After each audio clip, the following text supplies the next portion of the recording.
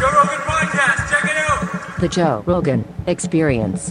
Train by day, Joe Rogan Podcast by night, all day.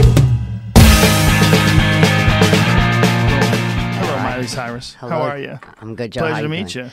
You also. I'm happy to be here. I'm happy to have you here. Thank you You very have much. a fantastic voice. Not just a singing voice, but your talking voice. It's very unusual. It's like it makes you step back a little bit, like, oh. I've actually, recently I was walking around in Boston and I went to a museum and this like older man walked up to me. I had no idea who I was. He was just enjoying the art also in the museum and started talking to me forever about my voice and then there was a college, some sort of trip to the museum, and then everybody started freaking out. And it was so cool just to have someone stop me about my speaking voice, because that had never happened to me before. I think because I was turned around and I have the mullet, so I could have been, anybody. I could have been anyone. It's from a heavy Tennessee. voice. It's a heavy voice. You didn't always have a heavy voice, though. Like when my kids love Hannah Montana, by the way. Yeah. So when I would watch, your voice was different. It's definitely changed. I kind of learned a lot about the voice and how our experiences affect our voice. I had a surgery in November on my voice. I had something called Reikie's edema, which when my doctor told me about it, he said, no one shy ever has this. This is for abuse of the voice. This is for people that talk way too fucking much. And usually this happens when you're like in your 60s or 70s. How do I not have that? I don't know. I don't know. Mine, I think, honestly, really, I started touring, at probably 12 or 13. And not only was the adrenaline that you have after a show, it's not really the singing that affects your voice as much. It's afterwards. You're totally on. And then it's really hard to get that sleep. You stay up talking all night. Later, the talking all night turned into smoking all night. And now this is kind of where we're at. We got some dirt on her. The voice can be like a face. It collects wrinkles and it tells a story. If you look at yourself and you go, oh, I didn't have this until this trip. I sat out in the sun or I partied too much or whatever. Your voice does the same thing. It collects dirt. It's very distinctive. Yeah. Yes, it gives me away. I'm pretty much one of the only chicks in LA with a mullet, so that gives me away also. Well, you're not in the right neighborhood. There's plenty of. I know I gotta them. dry out to the desert, I guess. Yeah, that's right. Yeah. Go out to Joshua Tree. Yeah, exactly. Find the chicks that are tripping. Exactly. Yeah, with handmade tattoos. I had a couple of those too. But there's something very distinctive about a voice you earned.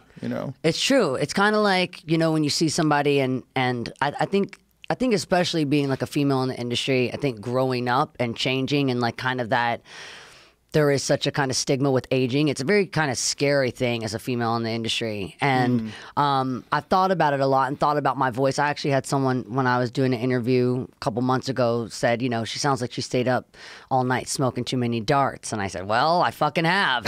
And that's just the truth. And if, that was anyone else, it's kind of like you're weathered or you're aged or you've been through it. And, we'll talk about it as we go, but there over the last year, I noticed a really big change in my voice, kind of a heaviness to it.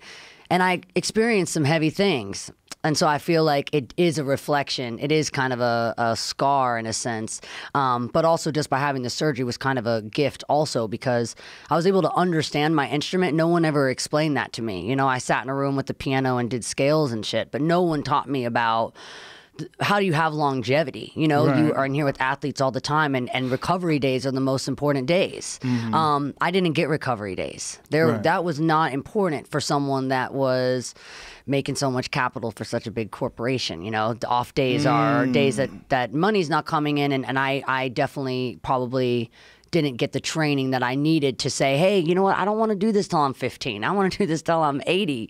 And that wasn't always considered. Definitely not complaining. It gave me an amazing launch pad for everything I'm doing now, but I hear it. But it had to be really odd to be working that much and be a young girl. The balance it trained me to have is something that I don't think you are going to get taught any other way besides jumping in the deep end of the pool and hoping you know how to swim. That's the only way. There was no way I could have prepared for the amount of balance I would have to learn to kind of teeter, because, at one point, again, it went from, it was school, then it went from, how much weed can I actually smoke and still play a teenage superstar on the Disney Channel? and then like, What's the answer to that question? More than you would fucking think. I remember one time when, and I don't smoke anymore, and I'm sober. How long you been sober but for? I've been sober since pretty much the vocal surgery kind of did it for me, because I just learned so much about the effects, which again you're just not taught. It's not really the drinking; it's staying up all night. You know, once you have your drink, you end up smoking, and I've become the face of a lot of things, kind of against my will, I guess, from my opinions. When you're someone in my position, your opinion becomes your identity, and it also becomes kind of almost like you kind of become this like preacher, or you become this, you know, they don't really let you just always have your own opinion. So I've decided to start telling people, I live my own lifestyle. Alcohol was never my problem. There was other things that I end up, you know, I like to go up. So I now just avoid really drinking because I like to wake up at 110%. But it's never really been my problem, and I could see myself having a drink of celebration in the future. But I get so fucking hungover now that I'm like, why would I celebrate with like just feeling like a volcano's erupted in my brain, you know? So it's really just a personal preference, but it's definitely not anything that I promote in. I think it's a lifestyle everyone should be. I think everyone should experiment. It's a good time, and you learn a lot of things about yourself and the people around you. But now I'm watching. I have younger siblings, and they're going through that, and I don't know how my mom did it with me because it's scary. Yeah, I think if we're gonna acknowledge the fact that all these things exist, cocaine exists, pills exist, marijuana exists, we should teach people how to do it right. Yeah. I mean, you're leaving children. It's the same thing with sex, right? Yeah. We leave children to there's the information that they're going to get is from other kids. Yeah. And if you're learning about sex from another 14-year-old or you're learning about coke from a 14-year-old, that's not good. Yeah. Like we play this game with children where we try to pretend that, you know, they live in a movie. All right, well, listen to this. It's actually funny you bring this up because I had the idea this week, not that I really have time to do this in the near future, but I would like to at some point in my life. I want to do my own children's book series of realistic children's stories. Because I don't like the idea that we teach them that this is sunshine world and everyone walks on a rainbow and everyone's equal, and you need to say, like, that's not. What are you going to do about it? That's not true. What are you going to do about it? And I think there's a way to not terrify children of life, even though I go in and out of periods where I think life is really overwhelmingly terrifying. And that's coming from my position. And my position, I tell myself all the time, if you're not enjoying this life, honey, you got it coming in the next one. Because I better fucking love this life. It's the best one. I couldn't imagine being in a different body and having a different experience. It's an awesome life if you do it the right way. It's an awesome life. And I didn't hurt myself beyond repair in my experiences. I survived, and I don't even mean heart still beating survival. I mean, I have a lot of people that love me around. I didn't kick all the people that had my best interest at heart out. That's where you die, is you kick everyone that says, hey, are you okay? You know, out. No, of course I'm okay. You don't trust me, get the fuck out. Right. And so now that I have people that I've had in my life, I feel that I have people in my life that I've known for 15, 20 years, and not many people in my position get to say that. My parents are awesome. My dad's loopy as hell, but I love him so much. He has no way of ever hearing this because my dad doesn't have Wi-Fi or anything but a BlackBerry, so I can tell you what I got him for his birthday. BlackBerry? My dad has 2 BlackBerries, which equal an iPhone, which is not true, but that's what he says. So for his birthday, he said that he wanted to see if he could go 365 days without eating pizza because he had never done it before. So my dad has now gone a year without having pizza, and my dad loves bubble baths. He's going to kill me for saying this, but his country ass loves bubble baths. That's hilarious. And so he loves to smoke his joint, eat his pizza, and get a bubble bath. So he said, that's what I'm going to do for my birthday. So for his birthday, I've organized a 5-foot pizza to be delivered to his farm so he can have all he can eat. And I'm the pizza delivery person on the box. I had someone draw it where it's me with my tongue out and a mullet delivering the pizza. And I got a bathtub on Craigslist, and I put it, my dad has 500 acres, so I put it in the middle of the farm filled with bubble gum, just like my music video. And so my dad's going to have a bubble gum bathtub and a 5-foot pizza for his birthday. That's adorable. That's next week. That I like the fact that he has no Wi-Fi and no internet. No Good for Wi-Fi, him. no internet. Every Probably now and then, feels good that way. he'll drive to my uncle's house to FaceTime us every now and then. Oh wow! Yeah. Wow, he has to make a drive to FaceTime. It's not far. All of us are just like, my dad's kept us a pebbles throw away for sure. We all live on property. We all live really close to each other. So if you did this thing, like if you really decided to do children's books, like realistic children's books, like how would you do that? Would you get a ghost author and sort of come up with the ideas of what you were trying to get across to kids? Well, what do you wish somebody told you? I like that you mentioned that no one talks to us about drugs. I know this is going to be controversial to introduce drugs to kids. I think that there's a way, and I'd have to think about it. Wayne Coyne, who's a good friend of mine, and I did the Dead Pets record with him. Flaming Lips have been my favorite band since I was in 5th grade, and he's obviously an amazing artist. And he just had his first child, 1.5 years old. He's 6. He just had a baby. They're coming to visit me right now. And I would have him do all the illustrations, so it stays in that kind of surrealist world. Because I think that's what would get the kids to want to read this book, is that the illustrations are still surreal. And I like that about children's books. But I do think that we do need to talk about, you know, equality, and I do think there needs to be diversity in children's books. And I think also we just need to talk about the fact, I was actually happy to talk to you today because I didn't get to do therapy today because I would be with you, but it's kind of the same thing. And I was talking to him and I said, you know, sometimes it scares me that I'm too tough. And I feel like I'm not jaded and I'm not cold, but I feel too tough. And he goes, well, I'm proud of that because life is tough. And it's not to get hard. Well, what do you mean by that? What do you mean by you feel like you don't like that you're too tough? I feel that I worry sometimes that I can get over things easily. I don't fall to the floor and crawl up in a ball the way that I used to. And I think that's a part of me growing up. Like when, you know, I recently just went through a very public divorce that fucking sucked. What really sucked about it wasn't the fact that me and someone that I loved realized that we don't love each other the way that we used to anymore. That's okay. I can accept that. I can't accept the villainizing and the just all those stories that, like, it's just amazing to me that the public kind of thinks that there's no gap of time that they didn't see that could possibly be what led to this. Like, it's not one day you were happy on the carpet and the next day you were making out with your friend in Italy. What the fuck? Well, there was a lot of time in between that you didn't see. It didn't go. Yeah. I didn't, you know. Yeah, but you can't rely on someone else's narrative, right?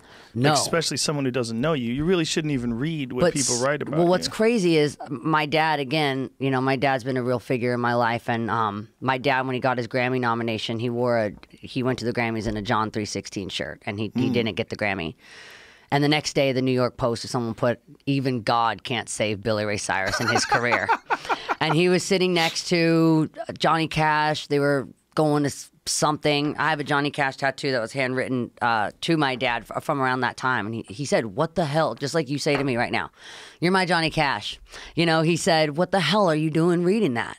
Yeah. And my dad said, I just never really picked up the paper again. But again, my dad didn't buy that paper. It was just kind of in your face. You should have thought that was funny. He does now. Now he just says, well, whatever, will get Johnny Cash to come and sit next to me and talk to me. Now he loves it.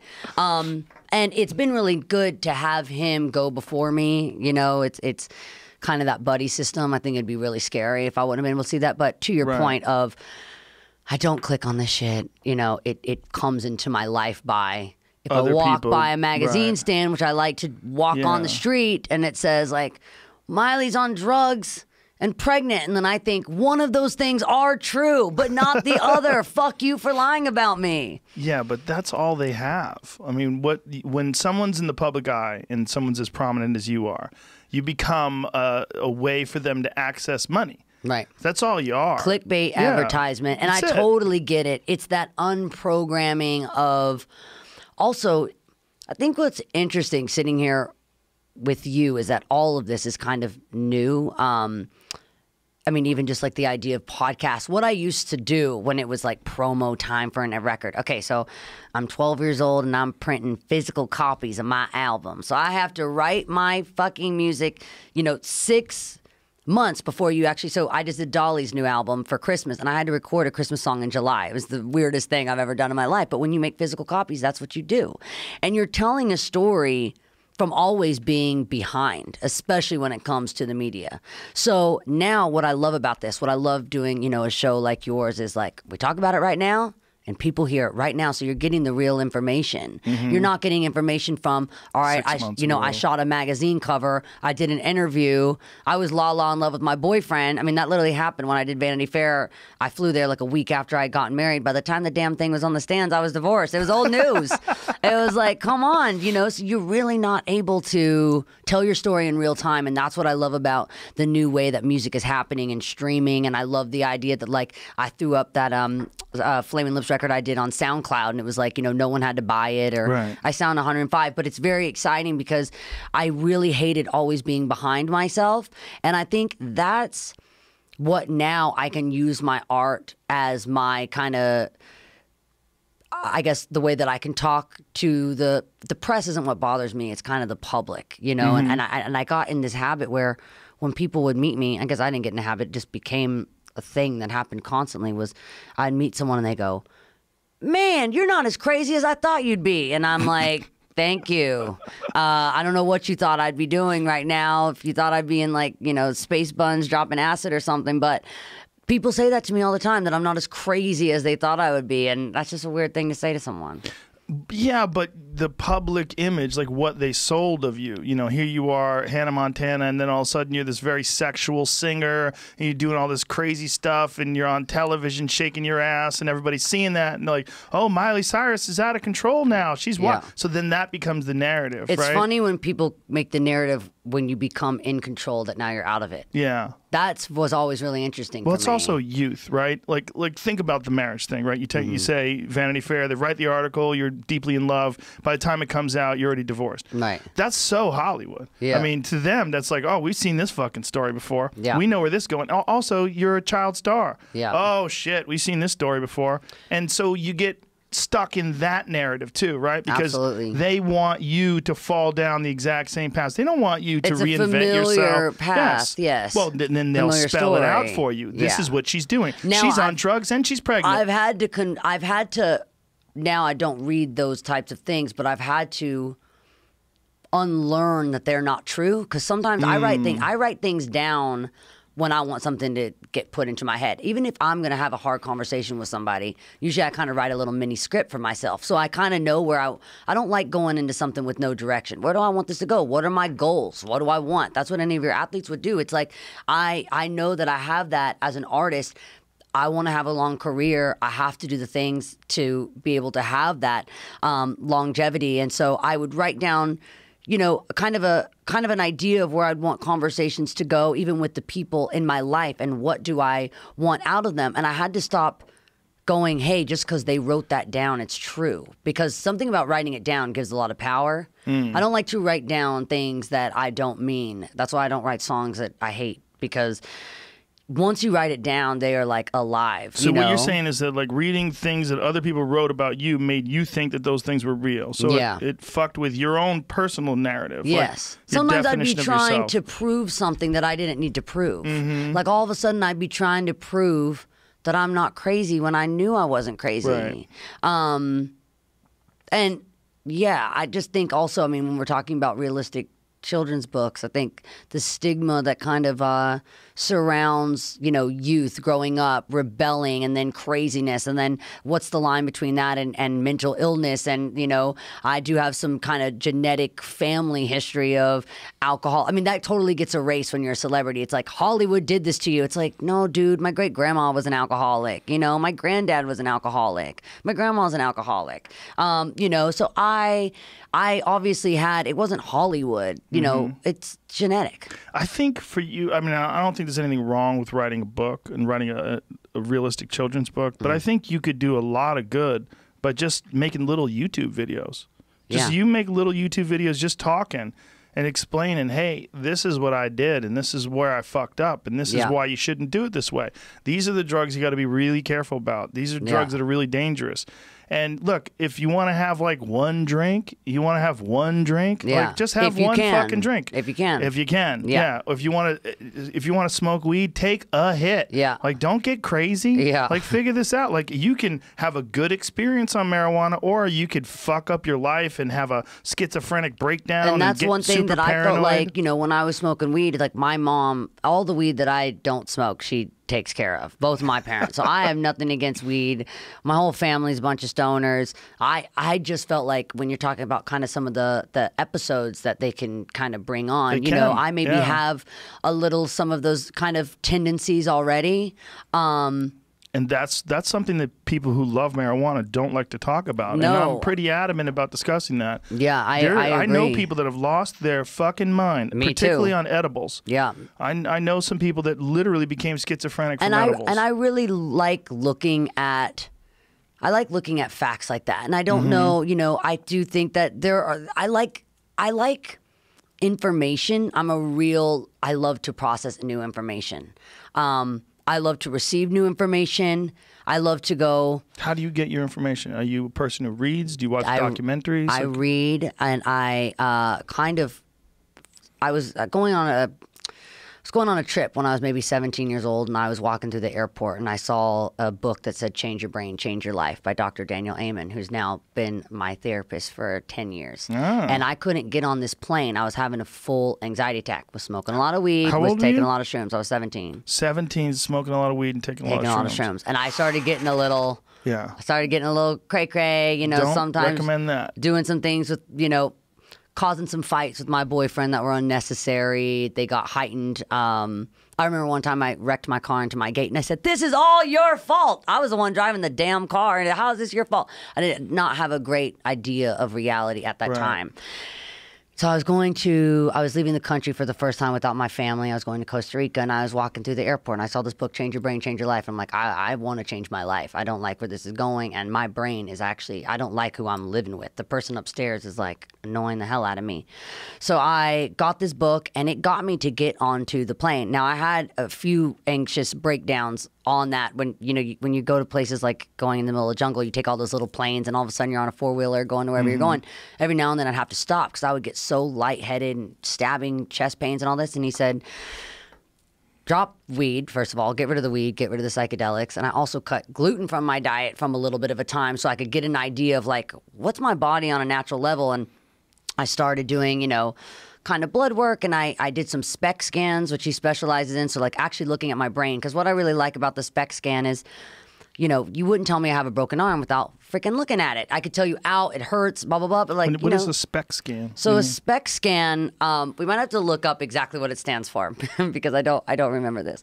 But basically, it's kind of like an X-ray, and it kind of shows you almost like in those thermal type colors of the activity of your brain. Here There it we goes. go.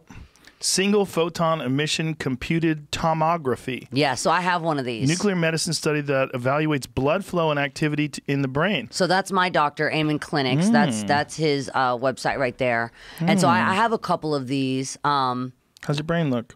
You know what? He says this isn't right. Surprisingly good for the abuse that it's had. Well, I you guess gotta I think stored it about in the my amount- throat. but the Exactly. amount It's the of amount of activity, time. And well, too. okay, so the amount of activity.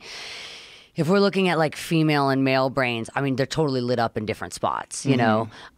Actually, I think he's even worked with some athletes of yours. He works a lot of like with football players because he says, I'm almost like a football player. For the life that I lead, I got to do everything else right. If you're going to go and live under this amount of stress, which is pretty abnormal, it's like you're getting hit in the head an abnormal amount of times, then I got to do everything else right. So I got to be pretty diligent about my supplements. I got to really care about the food that I eat. My mom always says, like, you guys are overthinking it. I've eaten Cheetos every single day. It's true. For the rest of my life. And I'm like, yeah, but you're not like you're not a superstar that has to go on stage and do 2-hour shows. My heart really needs to be in good condition. I need to be in good condition. I can't, by the way, my mom has crazy panic attacks. So like, I can't have any of that. My mom has had me had them slam the brakes on an airplane to take off and made me drive home from Canada to Tennessee. I drove from Tennessee to Canada 9 times because of her anxiety. Oh, I've Jesus driven Christ. from Nashville to California like 4 times because of her anxiety. So I don't Tell listen her to to my get off mom. the Cheetos. Exactly. My grandma was on a popcorn diet where she took a trash bag to the movie theater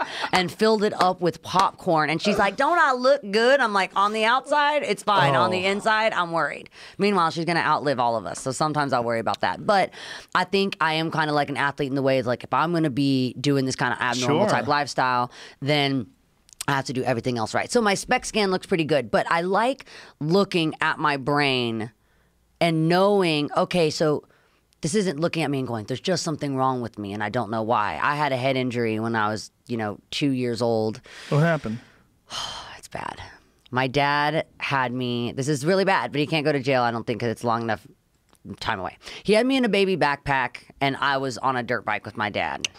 And he was riding and a tree had fallen and he ducked and I didn't and I hit my head on the tree. Oh, Jesus It was bad. Christ. So that's what's wrong. Everyone's asked me that for years. Well, that's a common theme with wild people. Do you know that? Yes. Sam Kinison got hit by a car when he was like a little kid, and his brother Bill said it completely changed his life. We have just different standards. Same thing with Roseanne Barr. She got hit by a car when she was 15. Before that, she was like mild-mannered, really good at math. After she got hit by a car, she had to spend 9 months at a mental institution, couldn't count anymore, and she became this wild lady who everybody knows as Roseanne. Right. I mean, maybe I'm thankful for it. Maybe it, like, I don't know, knocked me into this identity or something. I think there's something to. I'm not. He knows that there's something to that. Dr. Amen, we've talked about this a lot. So when I get really overwhelmed, I also have a tendency that if I know something stupid, I just got to try it to know that it's stupid, which makes it stupid because I already knew about it. Sometimes I'm like, is it better to know it's dumb and do it or to not know it's dumb and do it? Don't you think part of that? That's a head injury. Well, maybe, but also it's the frontal lobe of your brakes. But just the way you developed as a human being that famous at 12 years old doing stadiums. But I like looking at my brain and going, okay, listen, like someone cut my brakes, right, on my brain, and I have to take all the things, omega. Was vegan for a very long time, and I've had to introduce fish and omegas into my life because my brain wasn't functioning properly. And don't tell that to the vegans; they'll come for you. They're gonna come for me, but that's okay. I'm used to people coming for me, and it's gonna be that I come out. Salary. No, listen. If I give homes. I have 22 animals on my farm in Nashville. I've got 22 in my house in Calabasas. Like, I'm doing what I need to do for the animals. Okay. But when it comes to my brain, you're not vegan. No. You can't be vegan and living this kind of and being this quick. But sure you can. Some people can. I cannot because it was really giving. I was having a lot of. What did it do for your brain? I feel that I'm slowed you down. Now I'm so much sharper than I was, and I think that I was at one point pretty malnutrition. Like I remember going to Glastonbury, and that was a show that I loved. I loved my performance, but I was running on empty. Like I was on. Empty. Can I ask you? Were you doing a vegan diet like meticulous? The strictest you've ever known. But were you doing intelligently? Like I were did you all my supplementing the supplements. right way? I do all my protein drinks. I've watched every bodybuilder's YouTube about how they still. You can't pay attention to those train. guys. That's what I'm saying. All of a sudden, I'm like, all I eat is celery, and like, why are my thighs like fucking huge? Those like, vegan bodybuilder guys, they're almost all on steroids. It's I'm not on steroids. Well, and they're different bodies too. Some people, I have good friends that are vegan, and they're fine on it. My friend John Joseph, he's been vegan for like 30 years. That's why I think Nate Diaz, I was stoked, was a vegetarian. Vegetarian. No, he eats at one fish. point, or a pescatarian. That seems that's what I like to do. Fish. Yeah. That's where I'm at. There's a lot of people that function really well with that, but some people, everybody's different. We all have different ancestors, and our ancestors come from different parts of the world. And I don't know if the blood type thing is accurate, but some people really believe that. So this is another thing that I like about seeing the brain is I try to eat for my brain type and not my blood type necessarily. My brain type. So my brain type. I really need breaks on my brain because I did not have that where in my new song it says I can't bite the devil on my tongue. That was like a really hard thing for me to learn how to do. Yeah. But instead of going, I'm just totally impulsive and the most reactive person ever, I look and go, well, but my dad also slammed my head into a tree when I was 2. So, it's maybe as a dad, that's hard to hear. That scares the shit out of me. I've given him a award for worst dad ever at one point. Every time I go, if we're on Hollywood and there's the best dad award, I scratch out best and put worst. But he was also the best because he would allow me to do a lot of other crazy things that were awesome. Well, you're fine. I mean, I'm fine. Look, my dad let me injured. steal chickens from the Malibu barn, that little red barn when you come down Topanga. my dad, they were going to feed these chickens to the snakes, and they let us back there. And my dad was like, listen, I'm Billy Ray Cyrus. I'm going to totally distract them. You shove as many chickens into the back of the Corvette as you can while I'm signing autographs, and we're going to get the hell out of here. So I did. I went, me and my brother got all these damn chickens, and we shoved them in the back of his car. And he was going to... Snakes went hungry, though. He was about to go work for David Lynch. He was going to audition for him for Mulholland Drive. And my dad brought the chickens in the Corvette. And he said, if you're going to have chickens in the Corvette, like you're playing the pool guy. You know, that's a pool guy thing to do. So my dad got the job. So because he got the job, he had to stay in L.A. and we had to go back to Tennessee. So he told me and my mom to tell the people on the airplane that they were exotic Himalayan cockatoos, and we did, and they let them on the plane, and we had them in the purse, and they lived in a bathtub in like on Hollywood and Highland in some hotel for a long time, and then we got home, and the night we got there, our dogs got in the chicken coop, made them all. So they died anyway. But that's the kind of dad my dad is. He sets you up for failure and for disappointment. But I like that about him because he made me tough. Well, I mean, it's hard to keep dogs out of chicken coops. I had a dog that got into the chicken coop, too. Sucks. I had a lot of chickens at one point in time. And then after the last fire out here, my chicken coop, my house stayed okay, but my chicken coop burnt to the ground. Damn. And then we had to put them in a smaller chicken coop, and the coyotes got them. That's the thing. That's the thing. You can't blame dad for nature. That's the way that it is. You can't. Dogs will eat chickens. Yep, they will. Give them a chance. So will snakes, apparently. Fuck yeah. They're good. Yeah. So your brain,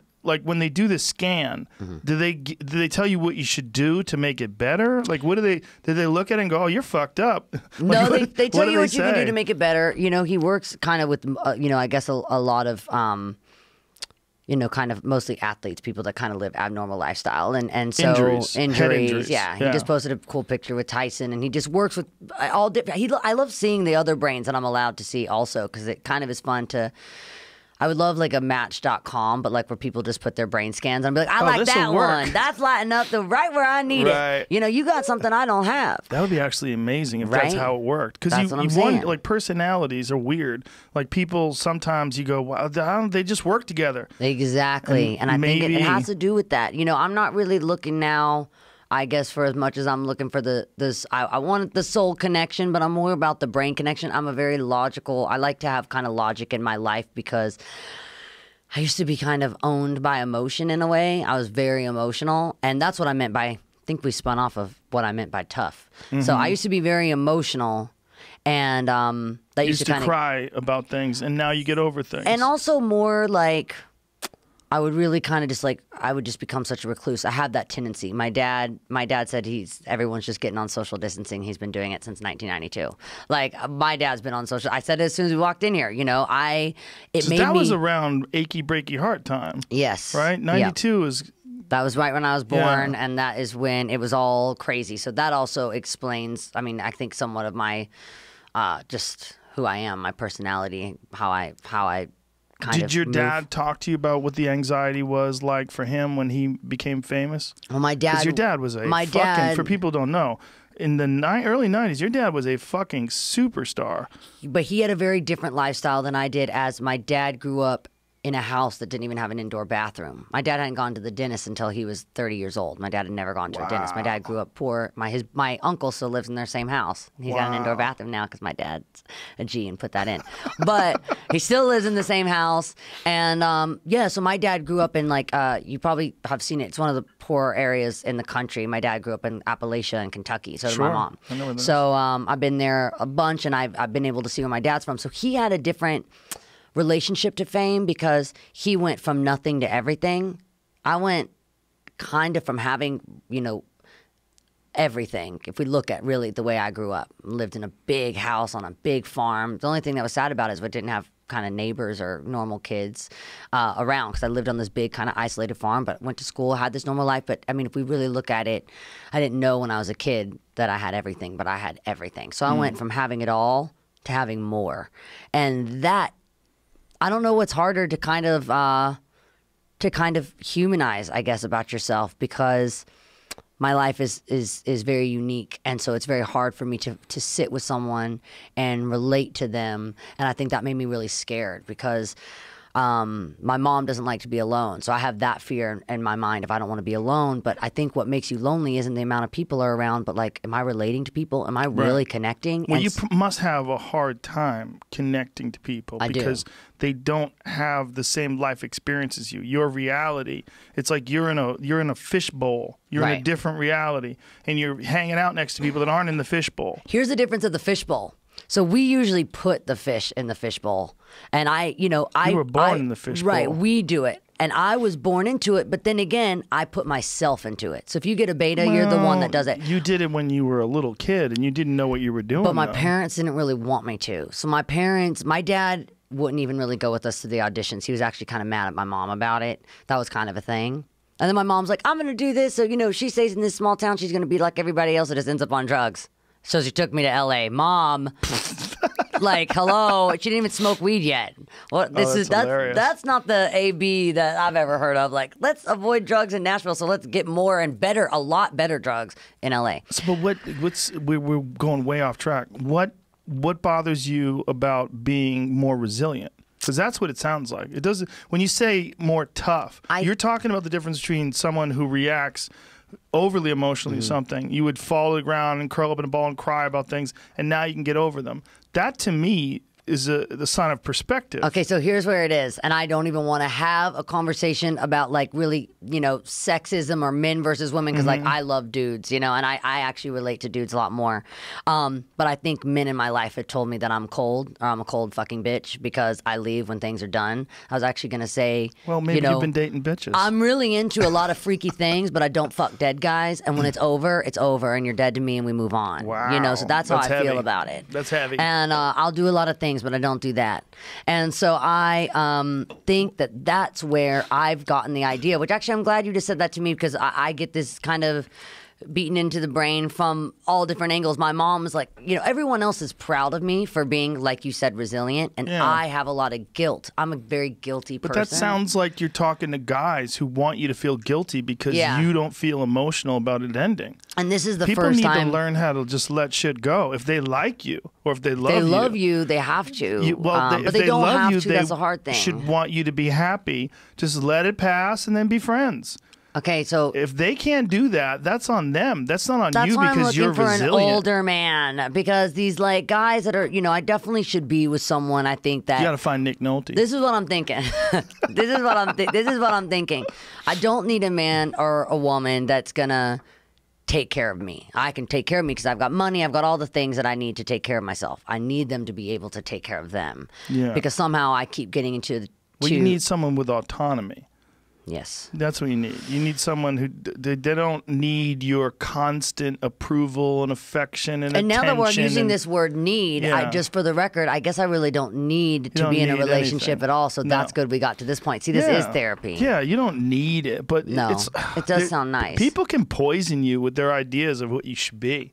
And if you don't meet up to their expectations, and oftentimes their expectations of you are just to reaffirm themselves. They want you to love them. They want you to tell them how awesome they are. And if you don't feel that way, you're cold. Yeah. There's something wrong with you. Because they don't have autonomy. They can't exist independently. Right. That's the problem. Right. The problem is there's a lot of bitches out there. I like it. You said it, not That's me. what That's it how I is. feel. And honestly, we're talking at a very, this is a super like kind of pivotal moment for me right now. I haven't been single in like, I guess really from 2015. I mean, there's been little months, so maybe about 5 years. Like I've had, a few months here and there where I've been single, but not for a long period of time. And, something I'm really excited about is this VMA performance that's coming up. And I love that it's the first time that I'm going to be on that stage as a single, badass, grown, evolved, secure woman that's done a lot of work. Like I've done the work, and that's the thing. Is some people say, like how did you get here? You turned out pretty good, and it's like, dude, I worked really hard at it. But just seriously, get it in your head. Anytime someone gives you a hard time about being strong, you're not a bad person. just because you're strong, just because you don't cry as easy as you used to, that's ridiculous. Yeah. It's ridiculous. I'm learning It's that. perspective. That's all it is. You're not a bad, but you look at all these fucking animals you have. Yeah. How could you be a bad person if you love animals that Dude, much? I put this stuff called monkey butt on my dog's What is ass monkey butt? every day. This baby powder for dog butts. Because I got this guy, one of What kind of dog? my friend who's sitting, oh my God, this is a whole other story. My friend who's sitting out there right now tried to immediately, make me happy because I just went through a breakup and showed me a hot guy on Instagram. And I started scrolling and I see him putting this powder on his dog's ass. I'm like, I don't want him, but I want that stuff for the dog's ass. That looks great. So I ordered it right away. Monkey butt. So I have a dog. Her, she can't see, she can't hear, she can barely walk because she was dropped at a fire station. She was overbred. She's a bulldog, and they breed them crazy. yeah. And she can barely get off the floor. She's so overweight, and her name is Kate Moss. And what I love about it is I tell everybody when I'm coming to set, I'm going to bring Kate Moss, make sure she's good. She's COVID tested. We're all good. And then all the men on set's face are the best because it's like, I thought Miley Cyrus bringing Kate Moss is going to be the best day of my life. And then she comes in with her big ass, literally, that I have baby powder. She has diapers because I put Wow. diapers on her for when she comes to set because her butt is like atrocious. Do you just need to get her on a diet? I have her on a diet. Honestly, I'll show you some pictures when we're done with this because she had this thing called a cherry eye, and she had them in both eyes. So they were trying to get me to either remove her eye or do all this surgery, whatever. I'm like, let me do this the old-fashioned way. So every day I get up, I clean her eyes. See, I'm not a bad person. I clean her eyes. I put 4 drops in 2 times a day, give her 3 tablets. She's lost probably 10 pounds already, and the cherries are completely out of her eyes. She is healed. And what I love about her, and I'll show you these videos, is she can sing. That's what really locked her in. So I've never known this to be for a dog to do this. When I do scales and I warm up for my shows, she howls and sings with me, and she's got perfect pitch. That's cool. So I hadn't even adopted her yet. I was fostering her, and I was going to take her to set, hoping somebody's kids wanted a dog and they would want her. And the first thing that someone said is a face only a mother can love. And I was like, that's not true. I love her. And so I love her because she started singing to me, and then I adopted her right then. She's so ugly that they waived the adoption fee. They said, that's not a lie. They literally, she was free. And I now have to remind myself, they say the best things in life are free. And when I look at her and her big ass, I know it's true. She's so ugly. She's free. I had a friend who had wolves. He had wolf dogs, and you could sing in his house, and the wolves would start howling. You'd go, yeah, My dog- and they would. See, my dogs do that with the ambulance here. Oh, yeah. Coyotes do that. Yes. Yeah. So they start going, then my dogs start going. So all the dogs sing, but none of them do it to scale like Kate Moss. That's adorable. Oh, yeah, she's good. So, yeah, don't let anybody tell you that there's something wrong with being resilient. Yeah. Yeah. But I'm people will learning do that. that. Men will do that. I see a lot of men do that with women. They want women to feel bad. They want them to feel bad for not being emotional And I wrecks. used to get small. That's what I'm telling you. See, that's what they fuck it with you. used to be really easy to kind of put me back in the, kind of Jack in the Box kind of thing. You could get me to come out and just for a little while, but it's become suspiciously convenient timing. It always seems that I get told that I'm a cold bitch before I'm Right about when to, you're done. right when I'm ready to put out fucking music. It happens every time. Because you're focused on other things Focus other on than the other man. things, exactly. Yeah. Again, you're dating bitches. And then it's like, and then it's a whole thing. It's You have so much energy, like the way you talk and all the sentences run on into the next. Do you exercise? Yes, I exercise. What do you do? I love Pilates, and it's not super, I guess, cardio. I think you need to do something I need to aggro. run a little bit more. You need to do something I got aggro. a bag being put in my house right now, so next time I'm here, I'll show you. I'll be able to beat the shit out of it. Protect your hands. Like Oh, if yeah, you, these if you nails do- come off. I just have them Okay. taped on.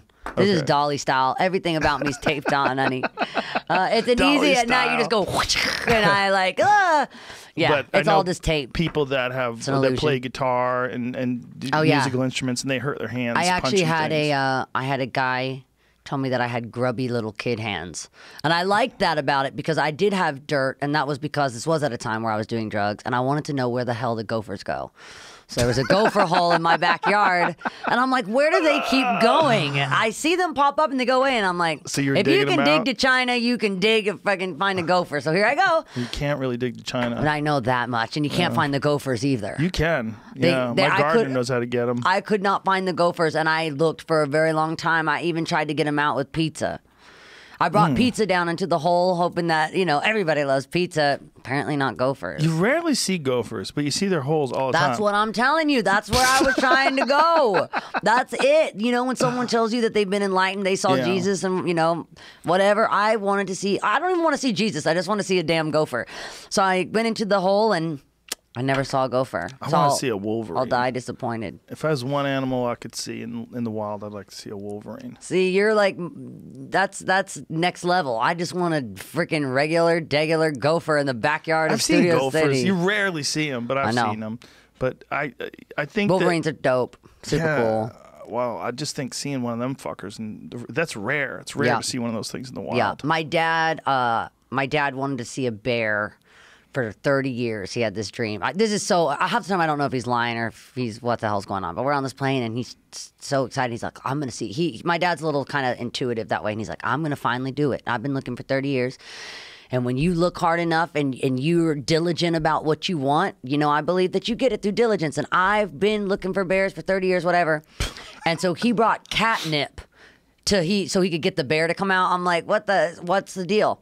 So, of course, my dad ends up going on some hike and he sees a bear and he leaves the catnip for it as a treat. He ends up leaving. And now I was so scared. Catnip gets the cat's hype. Right. Like it's like crack. Yeah. I'm like, please don't give crack to the bear. I don't think it works that way. I hope to God that, I don't know, how would you know? Has anyone ever given catnip to a bear? I'm sure someone's done it. That's very niche. I'm pretty sure one person's done it. His name is Miley doesn't work Cyrus. on dogs. So why would it work on bears? I don't know. Dogs aren't bears. I don't know. They seem to be like more closer to dogs like than cat-like. Well, no bears ended up going ham and doing anything crazy. Where'd your dad see a bear? He was somewhere on the East Coast doing a show. There's plenty of places to see bears. You don't have to wait 30 years. My dad probably was lazy as hell and probably said, I looked everywhere, probably opened his front fucking door. A bear wasn't standing there and went back inside. Well, that's what people think when And they turned out worry. really There's no Nelson. bears left. Go outside. Look, well, just go to the right place. I've seen bears. There's plenty of bears. I spent a little bit of time in Vancouver, BC with my brother. This is actually one of the crazier things I've ever done. People think I'm so crazy, but this is the craziest thing. But it's not even that nuts. I was following like Nat Geo on Instagram, and I love the pictures of the spirit bears. I love those like beautiful bears up in BC, and I kind of started reading about the wolf cull up there, and I got really kind of invested in these animals. And I sent a DM and said, "Is there any way that at some point I could go with maybe some of your researchers and I could see some of these bears or wolves for myself? Because I think I'd be even more inspired to kind of like fight for them if I could actually see them and know that they're really real, because I've only ever seen them from a picture." And they responded and said, "Sure. You can come up and hang with the spirit bears." This is kind of like, I don't know if it's catfishing or I don't know what was really going on, but someone's telling me, sure. So me and my brother load up.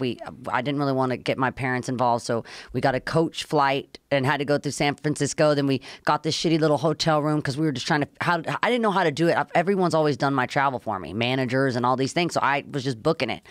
So we ended up taking like 2 little planes, 3 boats, and we ended up getting to with this dude Ian who shoots and for Nat Geo and shoots up in BC, and it was just amazing. And I got to see all the spirit bears. I got to go into like where they do all their research on their boat. So they'll leave these like kind of like trap combs where it just brushes the bear's hair when it walks by, so they can understand kind of more about it. And DNA test. Yeah, started looking about like all this information. Again, this is one of the kind of weirder things that I've done that I didn't really know who was going to be waiting on that boat. I mean, I know we tell girls not to go out into the middle of a boat. How old were you when you were doing this?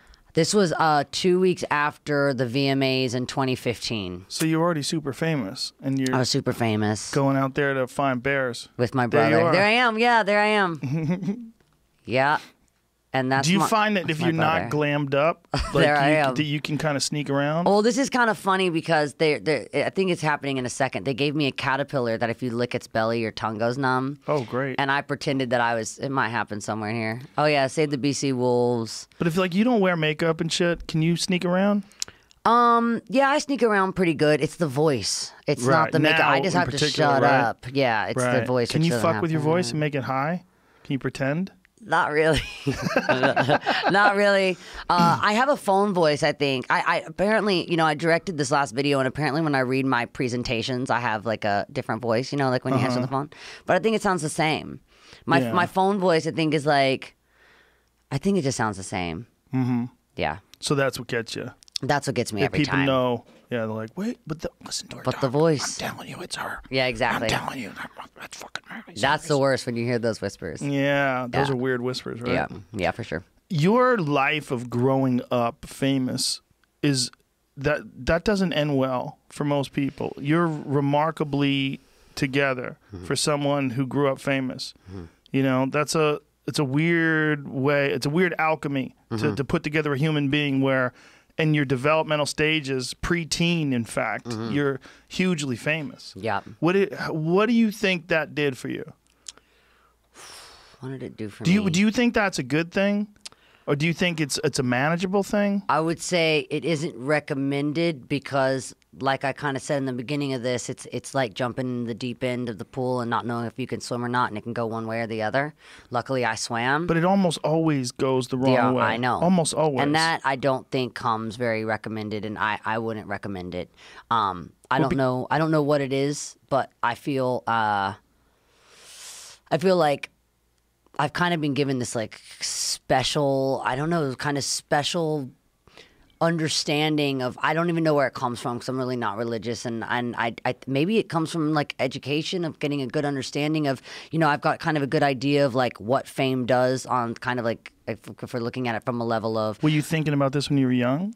I wasn't thinking about this when I was young, but I started thinking about it at the time where I think it kind of mattered that I could go one way or the other, and that was probably when I was 17 and I bought Dr. Amen's book about understanding, like, kind of I get it, why I can't get high enough, like, on drugs, and why I end up doing more drugs than anybody else. I wrote a song where one of the lines says, I'll go toe to toe like I'm Ali, like I'll do more. There could be the biggest guy in the room and I'll say, I'll be able to do more drugs than you. But it's because my level of what high is I felt it from, I mean, when you're having 15,000 people scream your name and sing along to your songs, it's like, you know how you're saying your float tank is getting high without drugs? It's like that, but times a billion. No, I'm sure. So it's really hard to come down off that. And I never luckily had a problem with like taking downers to bring myself down, but there was a lot of people around me that was like, you know, just take half of these and you'll be fine.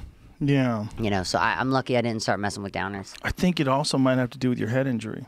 Yeah. Yeah, I know that. There's a real big connection between people with traumatic brain injury and the need for either alcohol or cocaine or something to perturb your natural state of consciousness. And a lot of my brain is really, really on. It's got like overactivity. But then again, if you kind of look at the part, that frontal lobe that kind of tells you, you know, yes or no, or stops you from making a bad choice. Mine gets a little sleepy sometimes when I'm not doing, especially when it comes to the diet. When my diet isn't, you know, it's annoying because I do like to, one, I'm country, so I like to eat bad food. I had never, my mom used to get mad if I would tell her I don't want butter. Like, my mom is Butter's like, great for you. Yeah, now I'm fine.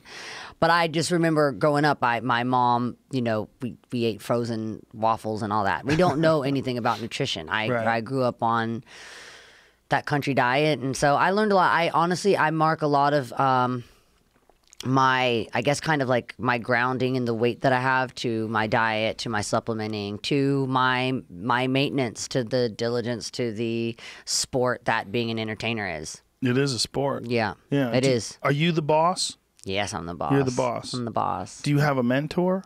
Do you have someone that you can consult with when shit is weird? I send faxes back and forth to Dolly Parton because that's how she communicates. Oh, shit. That's how we communicate. communicate. Well, listen, if you need a mentor, that's the mentor. Exactly. And there's a woman who's done it. And I kind of, I try to kind of, you know, my life moves so fast. I try to kind of send her a little kind of rundown of what's going on every other month. You guys fax She each other? faxes me, then I send an email and they fax to her. They email the fax to amazing me. about that. Yeah, it is. She records everything on the cassette and all that. But She so records it on a cassette. And so I have actually a recording of her saying it. It's somewhere. It's on the beginning of Rainbow Land or at the end of it. But she says, oh, I listened to that. yeah, she goes, all right, I'm going to put this on my cassette. Then I'm going to run it down onto a CD. Oh, I'm so high tech. Yeah. Yeah. We played Jolene, your cover of Jolene on this podcast once. Thank you very much. Yeah. Thank you. No, when A lot of kids kind of think that's my song now. That's what I like doing about covers. that's funny, I think right? you were talking about that Cornell tribute at one point also, and Yeah. that's what I love. My fans, you know, they wouldn't really know unless that I music. introduced it to Right. them, and that's something that I really love. And that happened recently with Midnight Sky and Stevie Nicks. There's a sample of Edge of 17, which I got I got blessed by her to be able to allow me to do it. I had another melody, a B melody. It's definitely below a B because it's not Edge of 17, which is my top 5 favorite song ever. And she said, "You can borrow from me anytime," which like That's awesome. so cool. Yeah. Yeah, that's She's a got to be mentor. pretty badass to be able to be in contact and to collaborate with all Yeah. these amazing artists. And I went that on the you were road with famed- Joan Jett for a little while Oh, too, and she was wow. on tour with the Who. I went and hung out with her for a little while. That's and, amazing. You know, even if I'd show up there and I'd maybe been partying too much, and she would yell, her manager Kenny, who's been her manager and in her band from the beginning, "Kenny, we got to get her like some Mexican food or something. Look at her, like she's like she's gonna break in half." And all of a sudden, all this food starts showing up to my room, and I think she's probably seen not just in her own band, but Yeah. She's seen everything. I think she's seen everything. She's And I seen think she's everything. seen it go the wrong way. You know how we're Yeah. talking about whether you swim or drown. I think she's Yeah. seen a lot more people drown, and so she always tries to feed me. But that's where it's got to be really hard if you're a woman like her who's been there, done that, and then you see some young girl coming up, and you're like, "Damn, this lady right now is in the waves," Mm-hmm. and you've been in the waves many times where that ship is rocking back and forth, and you don't know which way it's going to go. Yeah. When you're a 17-year-old kid and you're doing a lot of mushrooms and smoking a lot of pot, and also you're super fucking famous, and really people can't tell you shit. Yeah. Which is part of the problem. I know. That's why my mom's the best. I didn't understand she was the best at the time. She'd still take my Yeah. cell phone. I'm like, "How can you take it? I'm paying for it." And she's like, "I gave you life. Shut up." And But yeah, my this- mom still took my cell phone until I was almost 20. You have like an almost manic way of talking. Yeah. Your way of talking is almost like a fountain, like a crazy fountain. Like words just keep coming and ideas just keep coming. I know. Like how do you shut that off?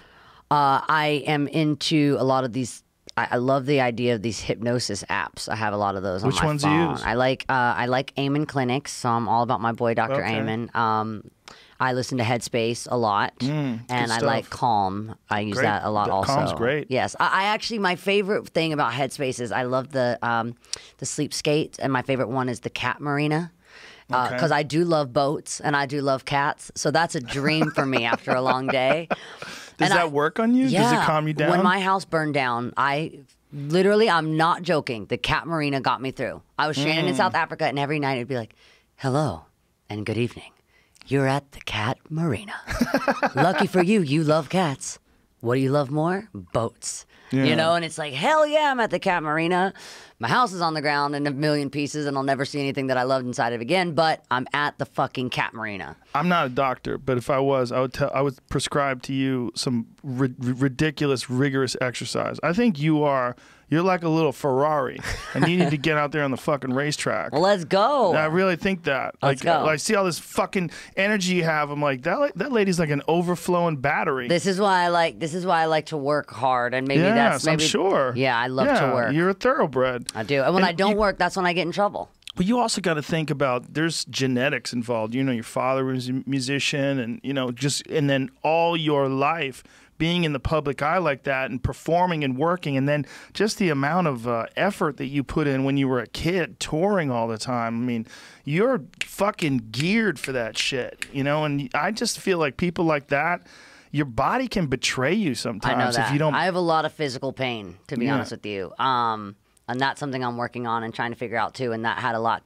You got physical pain? Like, what Physical kind of pain. physical My pain? hips really, really hurt me, and hips? my hips drive me crazy. Like what? if I fly, I don't know. Maybe it's just Do you stretch? I do stretch. I'm Yeah? actually overly flexible. I'm like kind of double jointed everywhere. And so I have a lot of like shoulder. Like my shoulder will just slip out. What? All the time. Like it kind of just does weird things, and my arms twist in weird directions. Are you physically strong? Physically strong? I think Yeah. I'm pretty strong. I've been stronger. Maybe it's like a muscle thing. Maybe you need to exercise, but like weightlift. I really, really loved lifting and doing all my weight training, my resistance, and then the veganism. I was kind of trying to. I think I'm really kind of building myself back up to realize what works. So I'm actually right now in a very experimental period. It's actually fun to talk about with you because I know that you kind of have probably some good suggestions on that. But I'm experimenting a lot with like my diet and my body and my routine and my exercise right now. Because I mean, kind of like, leaving veganism is really terrifying. Like you said, the public kind of will destroy you for that. And How long were you vegan? I was vegan from 2013 till 2019. So in 2019, what was the first thing that you ate? My ex-husband cooked me some fish on the grill. I cried like for a long time. You cried for the fish? I cried for the fish, and Those little fucks, they don't even take care of their kids. Listen, I have some videos on my phone of my fish at home. I have a blowfish that runs to the side of the tank every time I come home, so it really hurts me to eat. Because it thinks you're going to feed it. And I do every time. Yeah, that's it. That's I all know. it is. If you know what, I haven't really had. You get shot in the head, that fish doesn't give a fuck. Well, that's what my ex said about the dogs, and I'm like, I can't do this. The dogs, and he's like, watch this. Starts feeding them the fish. They're like, they're happy, you know, they'll eat it. But so that's what I had, and it was because of a hip pain. I had actually we were flying to, I think, Poland or something on a tour that I was on, and I started sobbing, crying on the plane because I couldn't sit any longer because my hips were hurting so bad. So this was pre-gluten? And laying on the floor. Pre-quitting gluten? Now I'm back on gluten. Now So you're that was back on it. I did a trial period of 18 of like kind of removing things, because I think when you try all these different diets, like, okay, now I'm going to try keto, now I'm going to try vegan, now I'm going to try this. You're doing it at such a kind of, it's really hard to know what's Drastic. affecting you. Right. So I tried to go slowly, like, okay, it takes a freaking long time, but going through and going, I'm going to eliminate this now, Right. and then I'm going to put it back and see how I feel. My body, when I am supplementing, especially with the omegas, like the omegas have really changed my life for me. I think, again, you know, you kind of refer to me as something like a car, and I think that we are kind of like a car, and I was like so dry from having none of these healthy fats in my diet. I did what I could with like as many freaking avocados a day as I could have and other things, but it's hard to get the fat. Yeah. It's not as bioavailable when And you're your like brain flax is, and you stuff know, like your that. brain really needs those fats, and you know, it was really, really hard for me. Fish oil is the way to go. Yep. I know people don't like it, and they don't like the idea behind it. But god damn it, it's so good for your brain. Yeah, I love. I do kind of like the fish egg Vital Choice also, because That stuff's great. I love Vital Fish Choice. eggs the way to go. That's what I do. Yeah, I mean that's It's really the best helped way my to get your hips omegas. so Yeah. much. Now well, that's an inflammation issue then. Yes. Yeah. Yeah. I think in general, my brain, like you're saying, is kind of on fire. It is inflamed. Yeah. I think in general, I'm inflamed. So I'm looking for, in my life, not just in kind of like dating or relationships, but in general, the people I like to have around. I like to have those kind of water signs. I like someone that can kind of, or earth signs, but I love water signs because I love being, and in general, like I love people that are kind of like fluid and that can kind of put some of that on my flame, because it gets overwhelming sometimes, the amount of heat and like energy that I generate. I actually was reading something about ducks that's interesting, the way that ducks handle their energy. Ducks. Yes. How do they handle their energy? So ducks, you know, I guess their form of exercise. So apparently, I was reading this in a book last night. I don't know if it's, I guess it goes with my realistic children's stories. But I was reading about ducks, how they like kind of ferociously flap their wings, and then they kind of swim off in peace, and you'll see these weird kind of patterns that they do, and especially if two ducks are together. So you throw a piece of bread in the water, one of the ducks get it, they get a little fight going on, then they both separate ways, they go to their own spot and start flapping their wings all crazy to get out some of that energy. And then they just swim away in peace. And I'm like, I guess that's kind of what you're saying that I need. Yes. I need to be more duck-like. I need to, whether it's the beginning of the day or the end of the day, I need something to go and like flap my wings and get out that extra energy, because I think that's part of the physical pain. Like when I went to go check in on the pain before, and I've been to a lot of people here, and no one seemed to help me with the physical pain. It actually gets really, really bad. Like especially if I fly, I usually have to lay on the ground, because my back hurts me so bad and my hips hurt me so bad. That's crazy. I know, and I'm for too you young to be for this that. young. I Yeah, know. that's crazy. And Yeah, there's no real injuries you could point to that There's no caused injury. this. So I overdid Ashtanga yoga for a couple years because I am extremist. Right.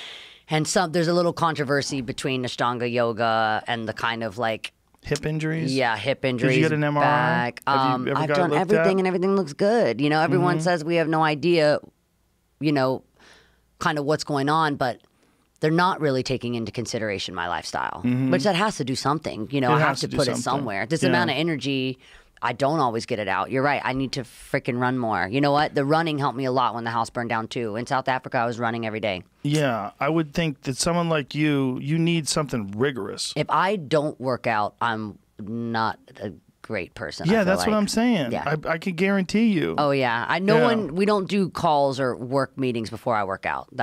We know this. Okay. We've learned from the past that Do you have a trainer? very important. Yeah, I do. Is yeah. it a good trainer? I have like a someone that kicks your badass ass? trainer, but I need to I think in times where my trainer is kind of like family, like for me now, and maybe getting a little too soft, a little too comfortable, a little too soft in the Yeah. way that when I'm going through, like, you know, this week I went through like another public breakup. I had the VMAs. The song was coming out at the same time, and when I got into the gym, like I would sometimes just start crying because I love them like family. So when you walk in, I would just start crying. Because you know that you could be comfortable around Just comfortable, him. and then I think that it's hard to go, okay, now I'm going to beat your ass because I think he thinks life is beating my ass, but maybe I need just, maybe need to it's tough separate those love. things. Exactly. Yeah, there's a job to be done. Yeah.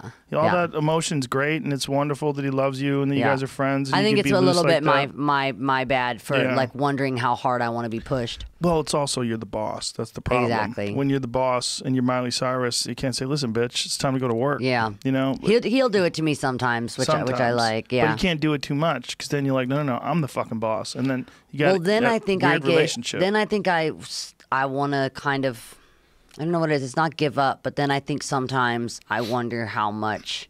And I really don't even like saying this because I kind of have guilt for my life. Like, I don't mean it's too much. Like, I can't take anything else. Like, I know that I don't have the hardest life. I know how lucky I am. Yeah, but I know that. you don't need to compare because just what you do is very difficult. Don't Mm-hmm. make any mistake about that. I have a hard time with that. I feel Listen, very guilty. The nonsense. Throw someone else into your existence. Like, first of all, A, you didn't choose it, okay? You were a Mm-hmm. little kid and you became famous. B, being in the public eye and just dealing with the things we're talking about people writing stories that are fake about you, all that stuff comes at a price. And if you read it, it comes at a heavier price. But even just knowing it exists, it gets into your head. You have to be very strong to be able to ward that off. And the idea that you don't and that it's easy and that a regular life is easier, horseshit. Regular life is just a regular life. It's not easier or harder, but what you do is fucking hard. It's very hard. You're very famous. Being very famous is weird. And Yeah. being very famous your whole life is even weirder. So a normal person develops, right? You go through life and you meet friends and you have to show that you're a good person to get people to like you. You have to show, you know, some sort of some excellence at something for people to praise you. You're getting fucking praise from the time you're a baby, basically. It's a weird way to develop. Yes, I And agree. so for you to reach adulthood and try to be conscious and try to be sentient and try to like to just stay balanced, you're dealing with a situation that 99.999% of the population has no fucking idea what you're handling. Yeah. The only people that are going to understand it are people that also grew up famous. Yeah, which I have a hard time with because I haven't made that exactly my peer group, and now I kind of am. Like, I think I've been really searching for some sort of normalcy in my life, and For sure. so I think I haven't surrounded myself with the top of kind of people that are also at this level, because I feel I have a lot of guilt. Like, I feel like I feel like that would make me shallow or something for only surrounding myself for like rich and famous people. Right, And that but kinda people makes do me that sick. because they're the only ones that can relate to you. And that's what I'm working on. You feel like people that are regular folks, they treat you weird, or they like you more than they should, or that they praise you more than they should because you're an alien. Yeah. You're this Yeah. like, oh, she's fucking Miley Cyrus. Yeah. You're not like a regular person that walks into a room, and you'll never be a regular person. And I So think you rather have than trying to that. prove like excellence in any way when I walk in a room, I try to prove really hard that I'm That you're normal. Yeah, you and wanna then be that's normal. exhausting. Yeah. But I don't want to be normal, which is funny. So because it's kind of like you make a goal. You know, I do this with Eamon about making a goal and then going towards what I want. And it's like I don't want to be normal. Yeah. But I constantly struggle with, am I a fucking rich asshole? Well, this is the beautiful thing. The beautiful thing is that you're thinking. You're thinking about all this. You're balancing it out.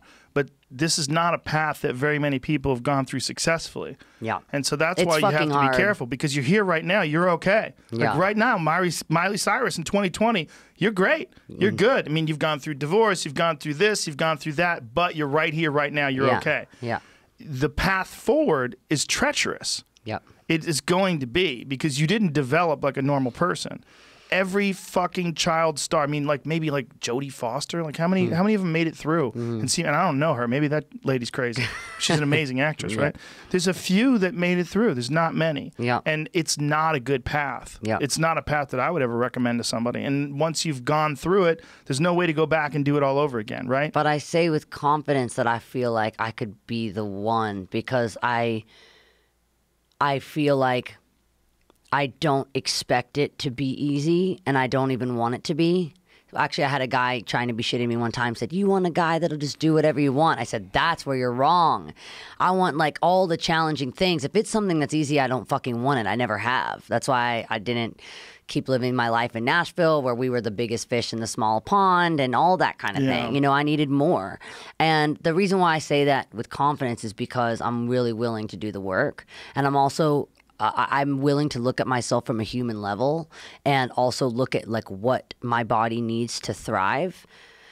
And I know that it can't be cocaine for me, and I know that it can't be alcohol, and I know that unfortunately I love fucking fish, but at this point I got to eat it to be able to have my brain to work as quickly as you and I are going right now, or what I have to do later today and going to the studio tonight. And I understand myself from a human. There's nothing about me that thinks I am superhuman, and I think I would take that as something that makes me unique, because I don't think that I know that there's something special about me in my life, but I don't feel that on this level of being a human that I'm different. And so I know what it takes to keep this motor going, and I also know when to take time Well, off. all those things you said are perfect. As long as you have doubt, as long as you want to do better, as long as you're recognizing who you are is not exactly who you want to be. Yeah. You want to be better. You want to figure it all out. You want to work it all through.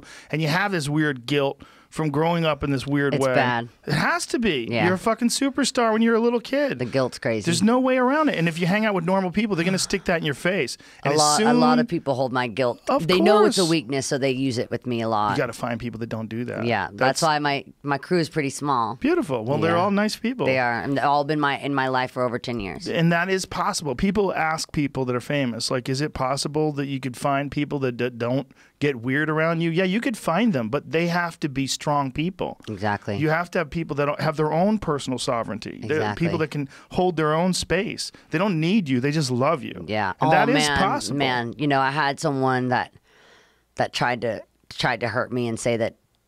I mean, I really have had. I've had really amazing people in my life, but I've had people that have tried to hurt me too. I even brought my little scarf just in case I got emotional, because I really might. I had someone recently try to tell me that everyone in my life is afraid of me, and that really makes me upset, just because. Well, I bet a lot of people in your life are afraid of you. I think everyone in my life that I have in my close inner circle really loves me. And so to say that everyone in my life acts out of fear of me, my mom, I'm almost fucking 30. She will whip my ass. My mom will actually hit me. But I don't mean it in a bad way. No. I don't mean that they're afraid of you, like afraid you're going to do something terrible and they're afraid around you. I mean, you're a powerful thing. There's no getting away from who you are. You got to kind of accept that you're Miley Cyrus. That You're I'm a very working on. strange thing. I'm There's working on. there's one Miley Cyrus in the universe that we know of. It's you.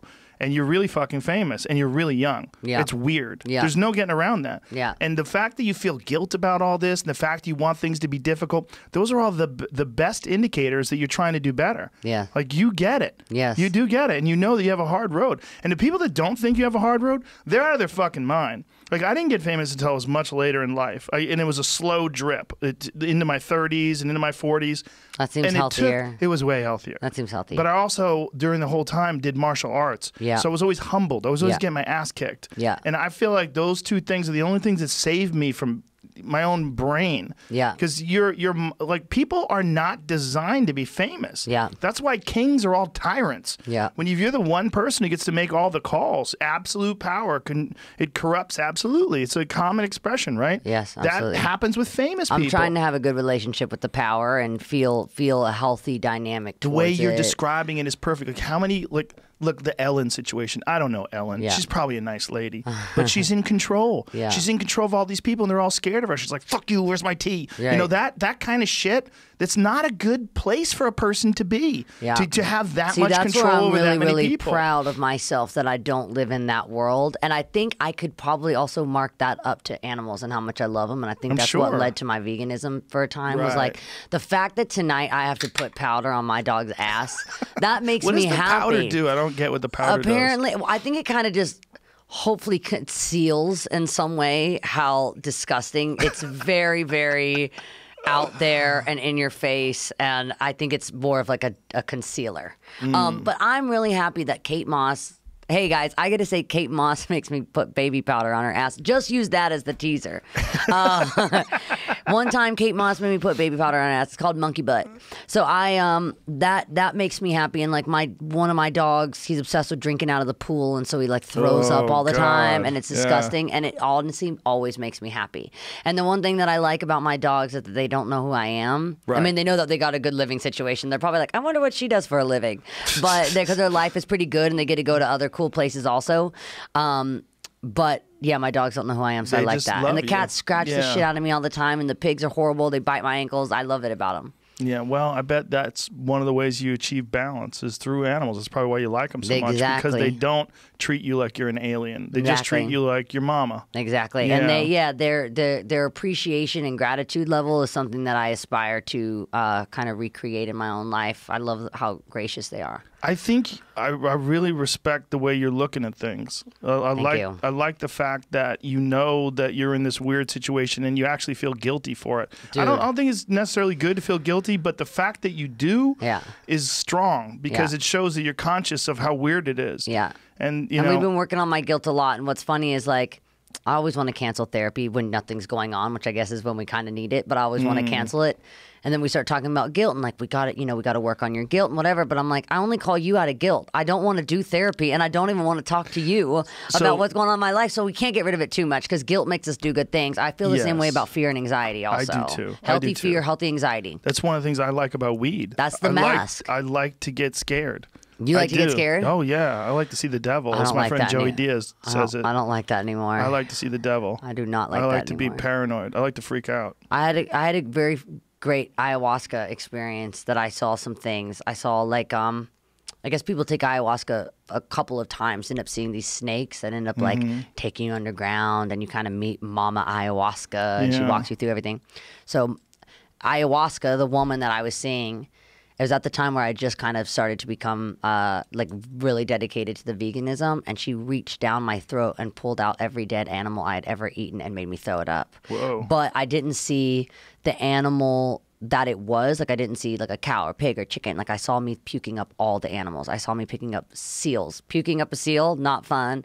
Elephants, all these different animals. And I would see all the animals coming out of my body. And you're not supposed to have like a companion in your ayahuasca trip. It's supposed to be just about you. But it like my life. The good perks, I got special treatment. I could have my dog.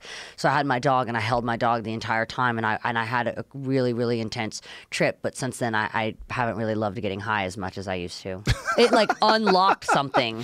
Now I'm like, I just don't want to puke up seals again. Well, that sounds like you were dealing with some sort of personal guilt. I was dealing for- with guilt. Yeah, not just guilt for being famous, but also guilt for killing other lives to feed your own life that you already feel guilty for. Yes. It's all psychologically connected. Yeah.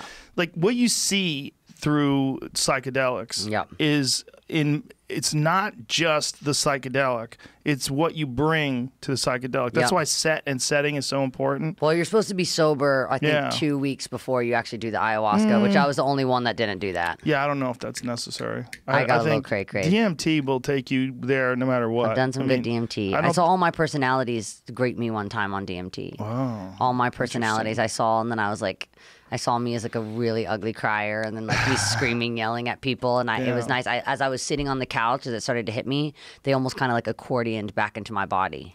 You all know, my the personalities. thing about all this craziness and the manic behavior and all of your guilt and all of your anxiety, there's something that comes out in your music. There's some of that comes out in this energy when you sing. And I don't know if it would be there without it. I think all brilliant artists are crazy. I've never met one that isn't. There's something that they have when, you know, they're bottling it all up inside. And whether it's they're playing the guitar, whether they're singing, when they sing, it comes out. Yeah. You know, and when you sing, it comes out. But it's kind of it's kind of new also. Like it's coming out in a whole nother way. You know, I look at videos. You're different. I'm very different. And Yeah. I honestly feel like my voice changed a lot after the fire. I could sing better after the fire in some way. It's almost like it like unleashed something. Yeah, pain. Like it did. Yeah. And like maybe that's what it You is. earned Maybe it. I earned it. Yeah. Maybe that's what it is because I noticed that my voice got better as I Well, it's as I also had trauma. probably you're more comfortable with who you are having gone through that. Yeah. The thing about having like a really not an easy life, but a privileged life. Like you've had so many doors open to you and so much wealth and so much success. Like when you do something hard or something hard happens to you, at least you go, okay, I got through that. That was real. Yeah. Like I earned that. I earned my point of view, my place of peace after a storm. Yeah. And every storm that you go through, like that's why when you listen to Johnny Cash sing "Hurt," Man. I mean that is like, Yeah. how old was he when he did that cover? He's like 80. Yeah, I was That's on all the last those time. years. Yeah. God damn, you hear Yeah. that voice, and it's like there's something that It gives me that's cold coming. chills thinking about it. Right. There's Yeah. something that comes through. In the music, in the voice, there's something that comes through in someone's art when they've experienced things. Yeah.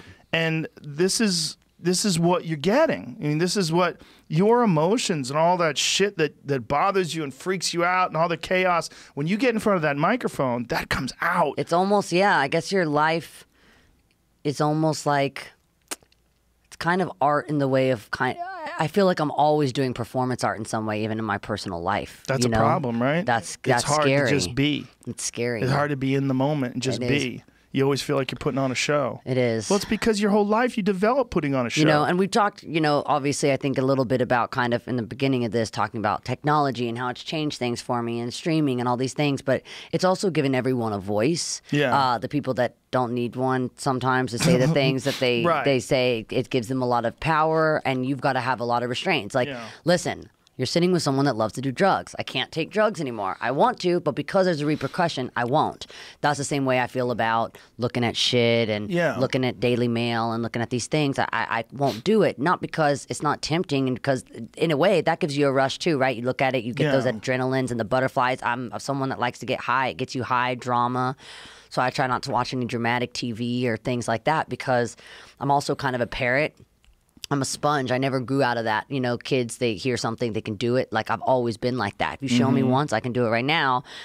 But that's why I shouldn't watch dramatic television. Right. Well, that's why I always feel weird when girls are really into those true crime shows about rape and murder You're like, and shit. Like, no. get it, shut that off. Yeah, no, it's not. Jesus Christ. I don't think it's really that healthy. That's why I love RuPaul's Drag Race. It's like nothing really harmful is going to come out of just slapping some wigs on and calling it a day. But they do death drops in a whole other way than what you guys do out there on the mats. This is some intense shit. I have never watched. You've never seen a death drop? What does RuPaul's Drag Race do? What do they do? Oh my God, what? This is crazy. It's my favorite. Okay, honestly, like RuPaul, when I said earlier I'm not religious, that's a lie. I am RuPaul's Batarian. Like, I fuck with RuPaul. RuPaul is God. RuPaul lives by, if you can't love yourself, how in the hell are you going to love anybody else? Can I RuPaul get lives an on amen? a ranch in Wyoming. I He's love got that. it all figured out. Yeah.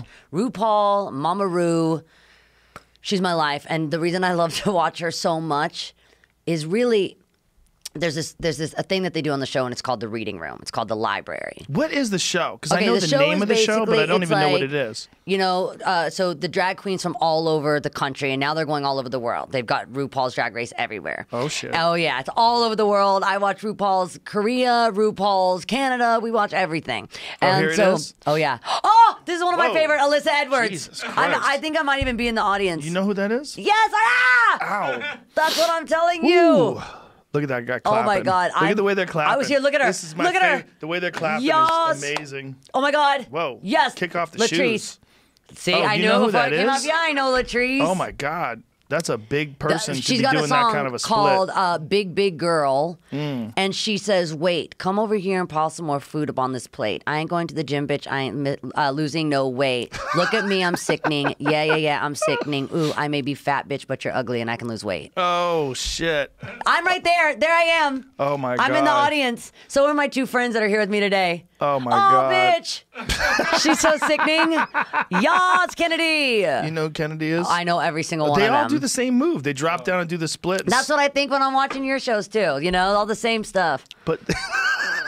Yeah. But this move of the splits, they all do this. That's the move. It's the money move. Oh, the money move is Look the out, splits. she got money in her hand. Look, they're throwing it at her. They're throwing money at her. Kennedy's Is she gonna everything. split too? Bam. She's an They OG. should call this show I Do the Splits. Death drop. Yeah, I got a highlight video of all these. It's called Best Death Drops and Oh. Splits. I've seen this one. So is that death drop when you do the splits? That was one's a death hoping. drop and split. That's also a very, that's, oh, here she goes. Ya, ooh, ka, ooh, yas.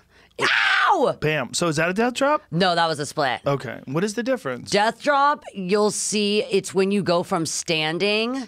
Let's see. No, that's a split. They're all splits. You gotta find death drops. That's not a death drop. Look up, it's season, I believe, maybe 10, or no, season 9, Laganja Stranja. Laganja Stranja. Oh, there, that's a death drop. That's her, Laganja Stranja. Oh, there you go. What about Jinx We Monsoon? love Jinx. Oh, she Boom. just does a bad split. Bit me. That she needs a little bit That of wasn't great. flexibility. We love there. Monet. She's Miss Congeniality. Monet needs a little bit of flexibility. I don't love her so much.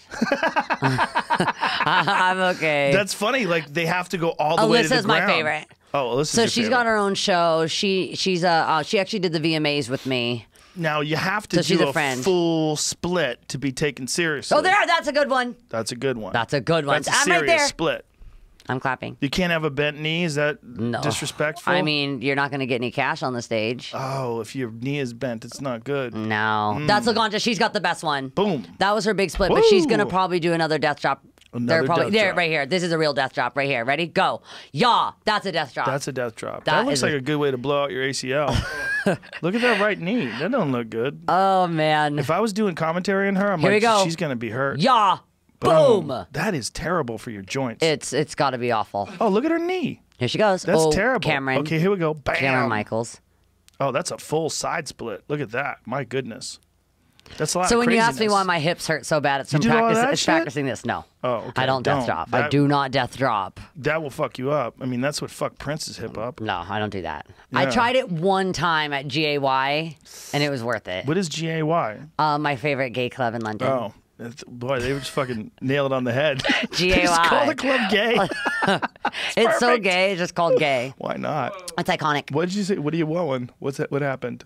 Oh, this one's really crazy. Oh, Oh no! Jesus. Oh no! Oh my God, that's There's the craziest Rue. death drop ever. Aces. So that's wow, that's Yeah. a brain damage death drop. That's a death drop from 5 feet up. That's crazy. Honestly, but like I feel like I've come alive since watching this. What it does to me, as like on a level that I just like, I love it so fucking much. Like what I are they love. scoring them?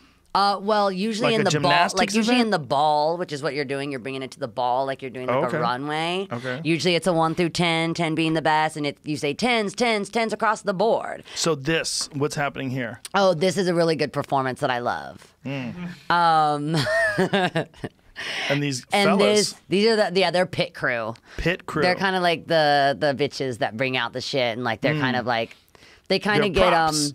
yeah, they help. exactly. Yeah. That's what I like about the show too. Is I think all the men kind of like having to be the background dancers that because usually blue you paint look is for. outrageous. Her name's She's Alaska Thunderfuck. Avatar. Alaska Thunderfuck. Yeah, she's one of my favorites. This might be my new favorite show. I'm telling you, I might Alaska. have to start watching. Alaska Thunderfuck is absolutely my favorite queen. Jesus. I love Kitty Girl. I think you've already had 3 or 4 favorite queens just in the time Well, we're watching Alaska this is clip. the one that I love her personal music. What about Alyssa? You turning your back on Alyssa? No, Alyssa's my favorite performer. Oh. Alyssa is my favorite performer / dancer. Oh, I don't. And Alaska Alaska Thunderfuck? has got amazing music. Oh. So Alaska Thunderfuck's a Yes. musician. Okay. Her big hit single is called "Your Makeup Is Terrible."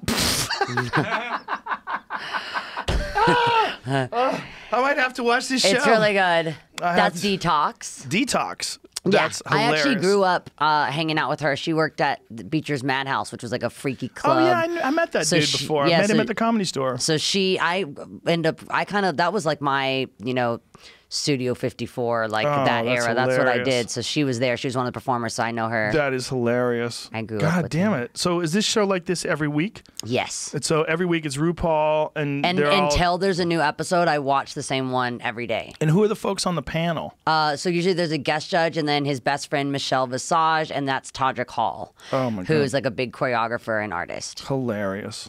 I know a lot about this show. You do? There they are. How often do you watch? Is this like you're I watch on it every day. tour? I'm so thirsty for new episodes. I'm watching RuPaul Canada right now. RuPaul's not even on it. It's just a spinoff. What?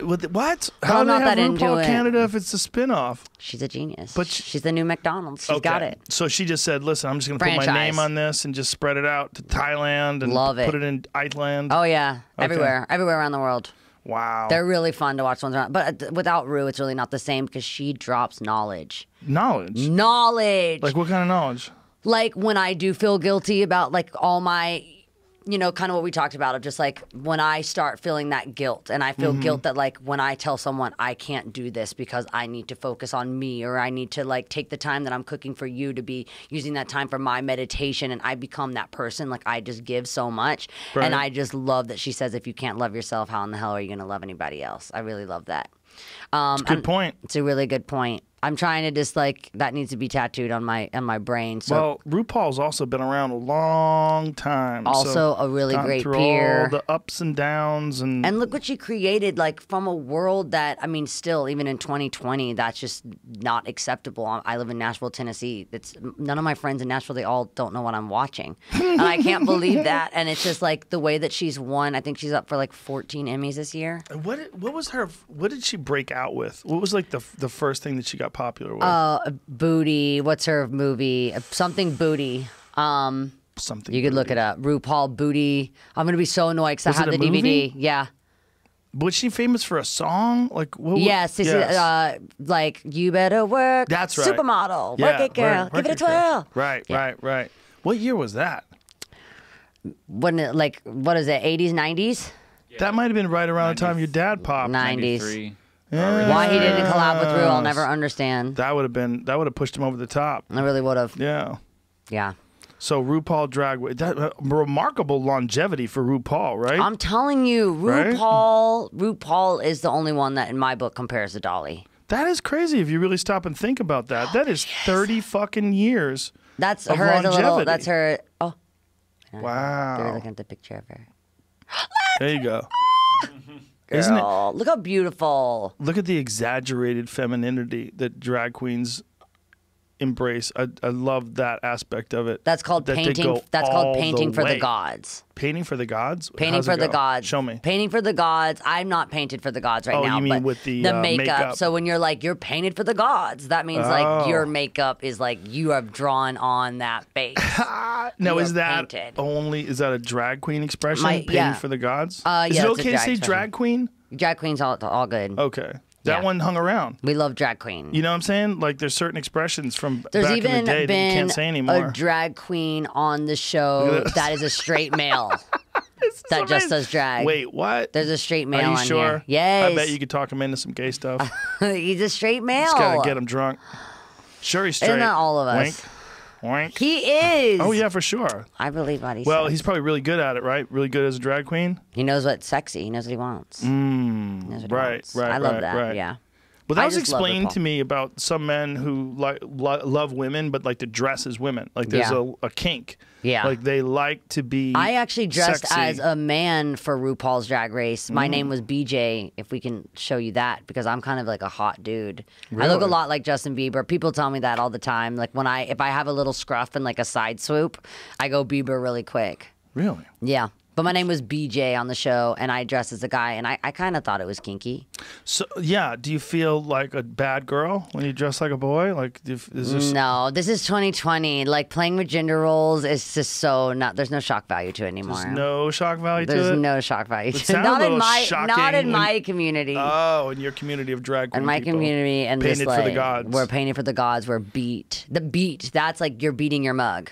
What? That means you've fucking pounded that shit into your face. Like, even if you took a wipe and went like this, you'd still look like a woman. Like, you have beat That's what it's your called? mug. Yes. You beat your mug? Yes. You should see me. If I had my brush in here, I'd show you how you do it. Wow. You just like pound it. There it goes. Oh yeah, there I What? am. There you are? That's oh yeah, you? so they can't see me. I'm in a Okay. double-sided mirror, so they just see themselves, but I see them. That's you? Yep.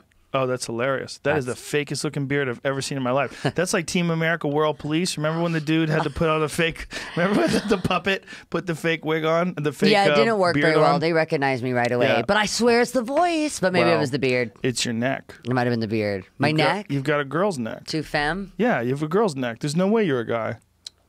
It's Are you not sure about even that? physically possible. Are you sure about that? 100%. Yeah. If I saw you, if you were like with the fake beard on your face You would know? and then the neck, I'd be like, that's a chick.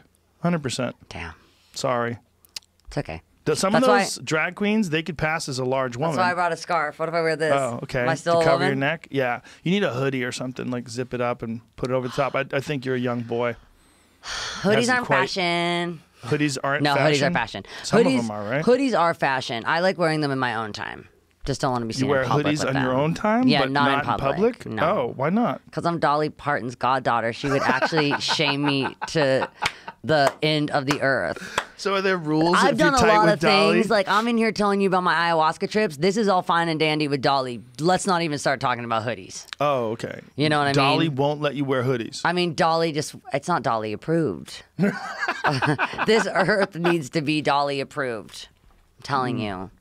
Oh my God, that's so funny. Dolly is everything. Somebody had a funny tweet about Dolly Parton once. They said, I just saw a picture of Dolly Parton when she was young. And she goes, and the tweet said, what the fuck did Jolene look like? I want to know who this Jolene chick is. Right? She must have been ridiculous. Jolene must have been a fucking 150. I mean, there was no one more beautiful than I Dolly. know. She was about as hot as it gets. And I love the way that she created like her identity too. You know, Mm-hmm. she created her identity from the town whore Yeah. that everyone made fun of. And she was like, I was looking at him like, this is an entire brand. I loved it. And she goes, I just tried to recreate that. That's hilarious. Yeah. And she also just was so nice. Oh my Like, God. It just came through in everything she did. It's like she was so likable. Man, she brings merch everywhere and she will get from the bottom to the top. Whoever worked on that set today, getting a Dolly hat, getting a, signed, getting donuts delivered. Like she's just as cool as it gets. I mean, I do think that that's a big reason too that I've been able to,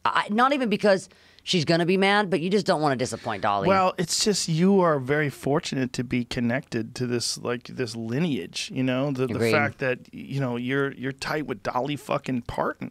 Like if you're a young country singer, a man, and you know Willie Nelson, like Yeah. holy shit, Yeah. like you're tight with Willie. Like you gotta cultivate that relationship. That was kind of my dad with George Jones. That's who I grew up around my whole life. Like George was my dad's right hand. It was really painful for him when he died because that was my dad's just stake in the grass, yeah. for sure. Yeah, there's something about that, right? Like this old guard that like nurtures the young people coming up. Yeah, that and I relationship. really want to be that person. If I make it through the treacherous path we've You're gonna discussed, make it. You're gonna make it. you know, I think so. If anybody's gonna make it, that's gone through what you've gone through, the way you're looking at it is, look, it ain't easy, kid, but you can do it. You can Thank do you. it. Well, I would want to be that way with the next artist, and I still am. Like, even from my position, I never like to say or seem like I think I know something that a new artist doesn't, but I've been doing it now 15 years. My show came out when I was 12. I'm 27, going to be 28 in a month. It's not even about whether or not you know something that they don't. It's just what you know. It's and I've had a lot almost of irrelevant what they experience. don't know. It's what you know. And I just feel like it's kind of,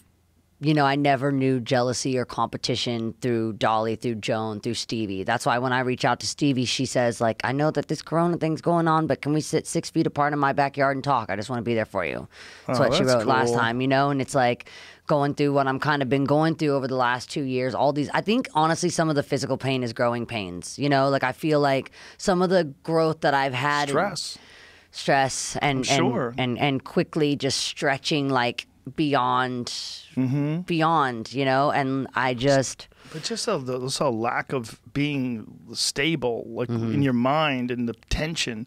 That stuff manifests itself in back injuries all the time. Yeah. People always have weird back pains that are related to just their life being all fucked up. Yeah. You're always tense. Yeah, I You know? am. I know. Like my back cracks like crazy, everything, down to when I'm asked what hurts, I literally feel embarrassed to say from the end of my toe to the top of my head pretty much hurts a lot of the time. But I'm working on that pain management, and I do like CBD. CBD's awesome. Yeah, love CBD. It's gigantic. Love it. Yeah, but for you, I can't say this enough. You need rigorous exercise. You need something like really hard. So when it's done, you're fucking spent. Yeah. Like, Yeah. just laying on the ground, can't breathe, puddle of sweat, that type of shit. You That's need why to I'm glad exercise the demons. I have a 7-month German Shepherd at home, so that seems like a good. If anyone's going to put running me, partner. that's who's going to put me through it. So, but you need someone to that's a good push idea. You need to purge the demons. Yeah. You got demons. Yeah. Yeah, they're I in agree. there, I 100%. agree. Yeah. But again, like you don't want to. You gotta hold on to them a little bit. I know. 'cause I that like to use them to my advantage fucking sometimes. music, man. There's something about the demons that come out in the music. Look, that's always why the great artist, like think about Robert Johnson, right? They even thought he sold his soul to learn how to play blues the way he did, and it's because there's the fucking life experience came out in his music. Yeah. You need both of those. You can't be some person who just lives in a fucking monastery and breathes in and breathes out all day and then put out amazing art. Yeah. You have to have pain and life. I know that, and I think stress that's I guess one of our words we've used pretty consistently today is balance. Yeah. And I think that's pretty much got to be my mantra. Yeah. You Well, know? for you, you are born into this treacherous path. You have this crazy position that you find yourself thrust into, where you're very famous at a very early age, and also there's these weird expectations because you're famous for a Disney show, right? Which is even crazier. And then post Disney show, it's and like, then that got she's- right by craziness and wild and being a provocateur, and so Yeah. now I feel like I'm breaking out of like another role in a way. Right. You're becoming just yourself instead of a rebellious person who's Yeah. trying to escape the sort of the boundaries of your persona. Yeah, that were well, that's created why by I Hannah wanted, I Montana. have in my music video, I have me with the microphone stand. And the reason why that was so important was like, I'm not just fucking getting naked anymore and Right. swinging around this. It's about the music comes first. And I feel like, I think people are very visual. And if you can hold the fucking microphone in your hand and say, this is who I am, this comes first. By the way, I don't come without this. Right. Like at the VMAs, they tried to get me to get rid of my microphone for something that I'm going to be doing. And I said, fuck no. Like, what do you think? I can't be Britney Spears with the headset and the snake. What's important? I don't want the snake. I don't want the gag. And there was actually even some comments that day about it was just an interesting conversation in regards to lighting, because I've been kind of learning a lot, from directors. I didn't go to film school, but I have been put through that in that way. So I directed the last video, and that's what I look forward to doing in the next 10 years. I'd love to write and direct and kind of work on film in that way. And so now I have a better understanding of cameras and lighting operation. And so I was just asking some questions about, not even on some diva shit, like I only want to get shot from this side, whatever. I wanted the lights to be turned off, and that the lighting of the room to be just lighting me. So no key light, no beauty light. And beauty light is always used on women. And I said, turn the fucking lights off. You would never tell Travis Scott or Adam Levine that he couldn't turn the beauty light off. I want this red lighting. And they said, okay, we'll do it, just same thing that we would do with the guys. Because I was like, that's what I want. And then something that I was doing, which I can't say, but something that I was doing for the VMAs, my bracelets kept getting caught and all this shit. And they said, you wanted to be treated like a guy and lit like a guy. We wouldn't be dealing with this if a guy was doing it. And I said, well, a guy wouldn't be doing this because a guy doesn't sell your show with sex the way that I'm going to. And I'm aware of that. I know You have about these what I'm conversations doing. with who? I had these The conversations with the directors? directors talking to me. That's a ridiculous conversation. It's a ridiculous conversation, also embarrassing, because the conversation, once you see what happens on the show, you'll understand more, if you see it. But it might be hard not to, If you take walks like I do, you might see it, whether you want to or not. If you take walks? If you walk down the street and there's, I don't know, Right. maybe people sell magazines. I don't know about in Jamie will COVID pull it up. time, or you'll see it at some point, and you guys can He'll discuss show it. me. So yes, and so they're asking a lot of questions about that, and like, well, how long is glam going to take and all this stuff? And I was like, I mean, I can't really nail it in enough, too. It's like I did come from the world of Dolly Parton, and I love pop culture for entertainment and escapism. And again, you know, we're joking about the hoodie conversation, but I mean, like, you know, for me, there's nights where I don't do that. You know, at Chris Cornell, I had on a pair of black pants and a fucking Chris Cornell t-shirt. That's what it was. Right. The VMAs is a pop culture show celebrating pop culture. And I wanted to bring, especially in this time of, you know, COVID-19, all these at-home performances, like I want to give my fans escapism, good old pop culture. This is surrealism. How hard is it to deal with people that are directing you like that? How hard is it to deal with like other people and their vision and their talking and their this and their that when you are just trying to get out what's in your head and what your vision is? I get it done. You get it done, but the balance that I found is firm and kind. I don't lose my kindness, but I also don't become a mat. But I am firm about what I want, but in a way that, you know, you might expect someone might say, man, she was a diva, she was a bitch. But it's like, okay, like have The Weeknd come in here and say the same thing. And you would say him, you know, or Kanye is like a creative god. And it's like, come on, why am I not getting that I'm like, you know, a creative mastermind, but I'm becoming a bitch. It's like no one would ever say that about Kanye West choosing what lighting he wants on a performance. Yeah, it's such a delicate balance too, right? Because when someone's as popular as you, like you kind of, you know what the fuck you want to do. Like, and if this person who you're using as a director, if you don't have a deep relationship with them. Yeah, that's why I started directing my own shit. Yeah. And that's why I loved making my last video so much and directing it, was because, one, I thought about my scenes almost like a relationship. You're having a relationship with it. When it's over, it's over.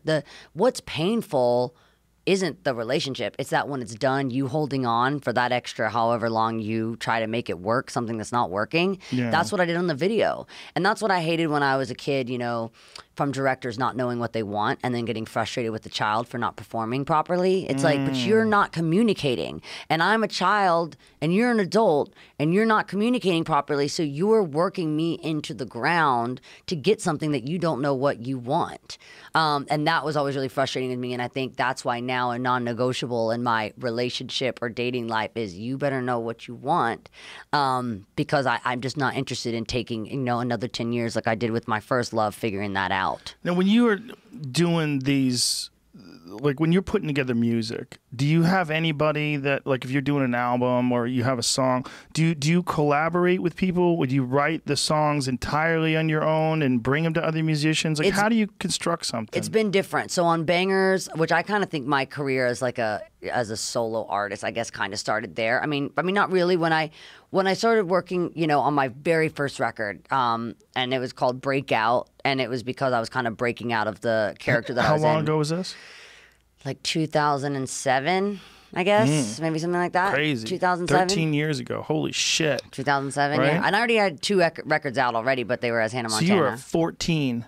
I'm 27, yeah. That's bananas. Yeah. Okay, so That was when my first you're record. on Hannah Montana, And I had already had 2 albums that were like #1 and had done all the things. And so then I had this like how much were you working? pressure every single day. Every Sunday too. Sunday because I want to. Jesus Christ. Sunday because I wanted to. All And day. I remember one time I came home and my dad almost didn't let me go back on the road because I was so thin. And he was like, "What have you been eating?" I'm like, "Turkey, cheese slices," you know. And he's like, "Holy shit." Who's taking care of you when you're on the road if it's not your dad? My grandma. My So grandma and my mom. My mom has been my mom is the reason I'm sitting here So together. your mom and your grandma would come with you on the road and you would just go town to town, arena to arena, boom, boom, boom, boom, boom, eat, sleep, wake up, there you go, here's the mic, you look beautiful, go to school. Oh, school. I did what school in the fuck morning. kind of school are you doing? I had my teacher on the road with me who's Jesus. was the best, who I loved. I love. But no kids. What do you mean? No friends. No other kids? Just my little sister and my little brother. How weird is that? That was pretty weird. It made my sister's life a little difficult also because her idea of like success is completely blown out of proportion also. Oh, yeah. Because It's all she's fucked watched, up. and my brother too. But my brother is very simple and I love him so much and he'll probably be listening to this. And my brother just has his chickens and his ducks and he's in Nashville and he's in, you know, small little place and he's living more. I sometimes wonder if he's the smartest of us all. I don't know. Maybe he has less stress. He has less stress. Yeah. And That's the thing he has a about very stress, normal though. life. It's like But he's also a fucking badass talent, but he just saves it. He doesn't want to be on that level. Like, he wants to make music because he loves it. He wants the people that are interested in him to hear it. He doesn't have the, I gotta grind till I'm Does fucking... he have some shit that's online right now? He has some shit that's online right now. What's his name? Brazen Cyrus. And how do you get, does he have an Instagram, He YouTube, has an Instagram. SoundCloud, He'll kill me. But he has a Spotify. He has a song. Okay. Yeah. Out, and he did Fallon, and after he did Fallon, he's like, I don't think I want to do that ever again. I'm like, what the fuck? He's like, man, that was too scary. No, thank you. And he didn't. I'm like, all right. Good for him. He had 2 shows, one at City Walk Universal down the street, and he said, no, someone said I was fat and my hair was ugly. I'm like, you know, many times I've been called fat and my hair is ugly, and he's like, I'm not ready for that. He didn't perform again. Then he's like, all right, I'm going to try it again. Fallon. I'm like, you're going to go from Universal City Walk to Fallon? Whatever. So I go there and I try to change his shirt, and he's like, no, this is me. I'm wearing my flannel, you know, the whole thing. So he goes out and kills it, and he goes, not for me. Wow. No. That's it. Well, you know, maybe growing up and seeing all the crazy shit that happened to you, it's almost like growing up around an alcoholic and never wanting to drink. Exactly. It can go one way or the other, Yeah. right? You either become my little sister who kind of wants it, you know, and she's got a record out that I love called The End of Everything. What's her name? Noah Cyrus, and it's the most depressing EP you'll ever listen to. She's Really? 20 years old. It's depressing? She's emo. She's like an emo kid. Boy. Why is she emo? Maybe because she was on the road with you That's and what didn't it go to is. regular She school. has a song where she says, Fuck. my sister's like sunshine and it'll follow her wherever she goes, but I'm more like a rain cloud. You know, it's like she's really wow. got this idea of me. Maybe But she needs to go to the doctor. She is. We're all at the doctor a lot. We have like a salary doctor that just. Oh, boy. We got to deal with that. Yeah, she's dealing with it. She's dealing with it, but she's only 20, so I worry It's about the her. hardest age for kids today, too. It's so hard. Dude, if you don't look like these girls on Instagram right They now, don't even look like these girls. I know. You want to It's- see something crazy? Yeah, I do. Look what my 10-year-old did. We were in a restaurant. She took a picture of me. My 10-year-old thinks it's fucking hilarious when she does this. She, you know where it is, Jamie, right? That he'll put it up on the screen. She took a picture of me, and she goes, "Let me take a picture of you. Make a face. I meant like just crazy kissy face." And then she put it through this filter. That's me. No. Yes. That's not real. That's real. That's me. That's me through a Wait, filter. that's not real. Yeah, that's me. That's you the real, fucking kidding That's me? how bad these goddamn filters are. What's wrong with your? I don't know. What's happening with that? Okay, so that's the original picture, right? That's me and her at a restaurant, and that's what came out. And meanwhile, if you know my 10-year-old, she's fucking hilarious. She thinks it's so funny. She's like, That's not right. that is how fucked up these goddamn filters How are. did Why she these do girls that? It's just a filter on an app. That's why these girls are so insecure, because they think all these people that they see online are perfect. But every one of those bitches is using filters. All of them. All of them. All of them. And even people that I'm friends with that contacted me, like, this is crazy. Like, I use filters, but that's fucking So crazy. I Like, don't have a filter on You my don't phone, need and I filters. need to know though what your daughter's using. Like, I don't you even don't need understand it. this technology. You don't want it. It's It's witchcraft. It's fucking trickery. Yeah, I don't. I couldn't believe that was real. The only thing I have on my phone is where I can swipe on the Instagram story thingy and turn Paris. You know, where it kind of blurs out your pores or something. That's all I got. Don't even use that. It's ridiculous. It looks pretty good. No, you look great. You don't need looks that really shit. good. No, it makes you look like a cartoon.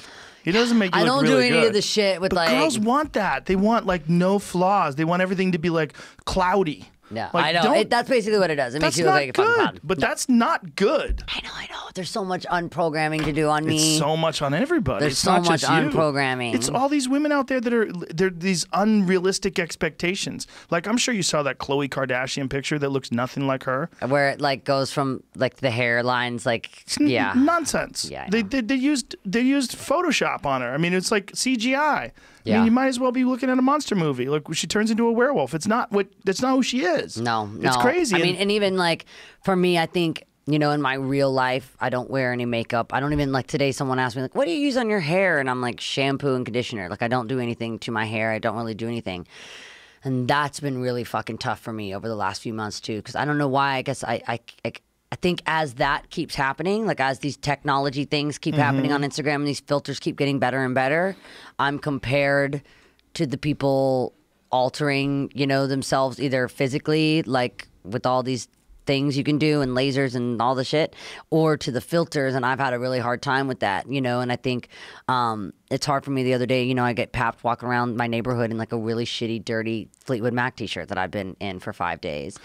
Dude, and it hurts. Just don't go online.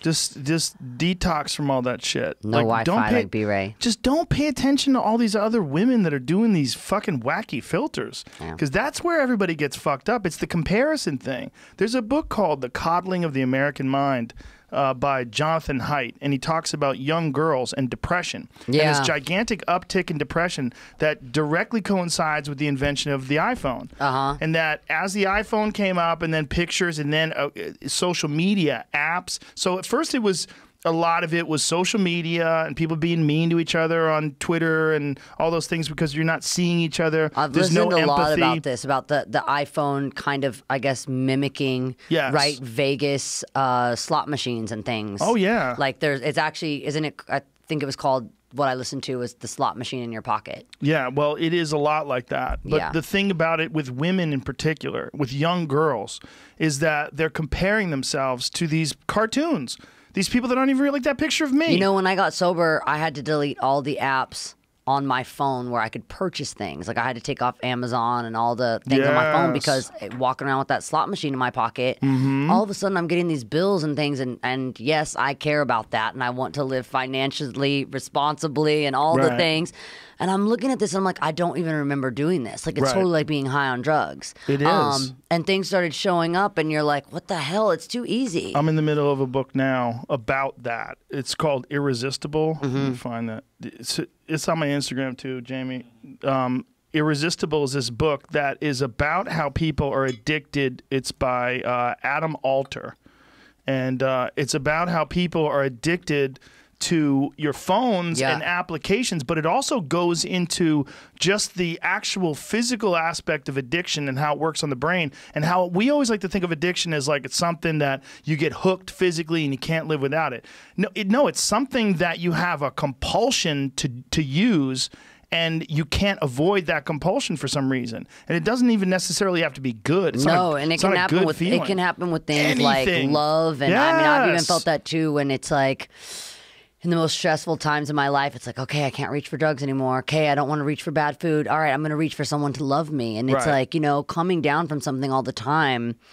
Well, the beginning part this of phone. love is the most powerful drug you're ever going to take. It's like cocaine. When it's dopamine, straight dopamine, right to the fucking veins. Dr. Amen has a book, Brain in Love, and I've read it a lot because I had a tendency to need someone in my life at all times. And I actually now, I really love just factual information so you can go, I'm not a total freak that's got this, I'm not a love addict. This is actually what is happening to me on a level of, this is uncontrollable, of you can control how it affects you and what you're, I guess, you kind of learn to control your reaction. Exactly. Yeah. You can control your reaction. But when you love someone, the first couple of months, you know, you do feel like you're high on drugs. It is. It is it's literally the same, a drug. It's the same drip. It really is. It's dopamine. And it's super powerful. He writes how it kind of goes from like more like cocaine, which is kind of a quick hit and wears off really quickly, so you need a lot of it, and then it becomes more like, you know, kind of like heroin, where it's something that almost soothes you. Actually, I called the love of mine who I was with, and we got divorced. It was almost like a pacifier. Like it was that thing that I just needed, not because we were in love anymore, but because of the comfort, and because my brain said, oh, this feels better, this is comforting. But actually knowing that I was giving in to an addiction made me feel way worse. I had the hangover. Next day, okay, we sleep together. Next day we wake up, I'm totally hungover. You know, it felt like a relapse every time I go back. Well, people do it to each other, you know, and it's not even anybody's fault. It's like you don't even realize that you're a part of this drug cycle. And then you get involved in that, and then you find some new person and you get lit up. Maybe some new person you see at the gym or at the office or wherever you meet people, and you're like, what's funny about this is, like, you know, I guess I just realized something about myself is all of a sudden it's like unavoidable. You know, I'm telling you this is not true. So this is where I now retract what I've said, because I need to work on this a little bit. So it's like, okay, it's so untrue for me to see all these bad things. They're in my face no matter what I want to look at it or not. I have a really hard time looking at the good things. Like when people send me the stats of my song, I don't open it. When people send me the charts of the views, I don't open it. That's a good sign. Because I don't want to get attached to success or numbers, or mean that my art everyone said, literally, I'll show you the text from my manager. He said, unless it's a drag queen death dropping to her new single, don't even bother sending it to her because she's not going to open it. But I think that's good. That's a sign of you avoiding narcissism. But I wonder why I feel like I can't avoid the bad things and looking at them. Like I'm maybe a little addiction of that, of looking at that. But then why don't I want the hit of the positivity of like seeing the numbers? Because you want to work hard. Because you want things to be difficult. When you see too much success, you don't want to slack off. I have no idea how many people listen to my song. I have the same thing. Yeah, I can't. I have the same thing. I have the same thing with podcasts. I have the same thing with comedy specials. I don't read any of the reviews. I just keep moving. That's what I don't always do. do that. And everyone's like, you want to hear some stats? I'm like, I literally, you can ask them. I say, I won't even know what it means. Jamie will tell me some stats every now and then, and I'll just go, what the fuck? And I then don't wanna even know hear what it them means. Anymore. Yeah.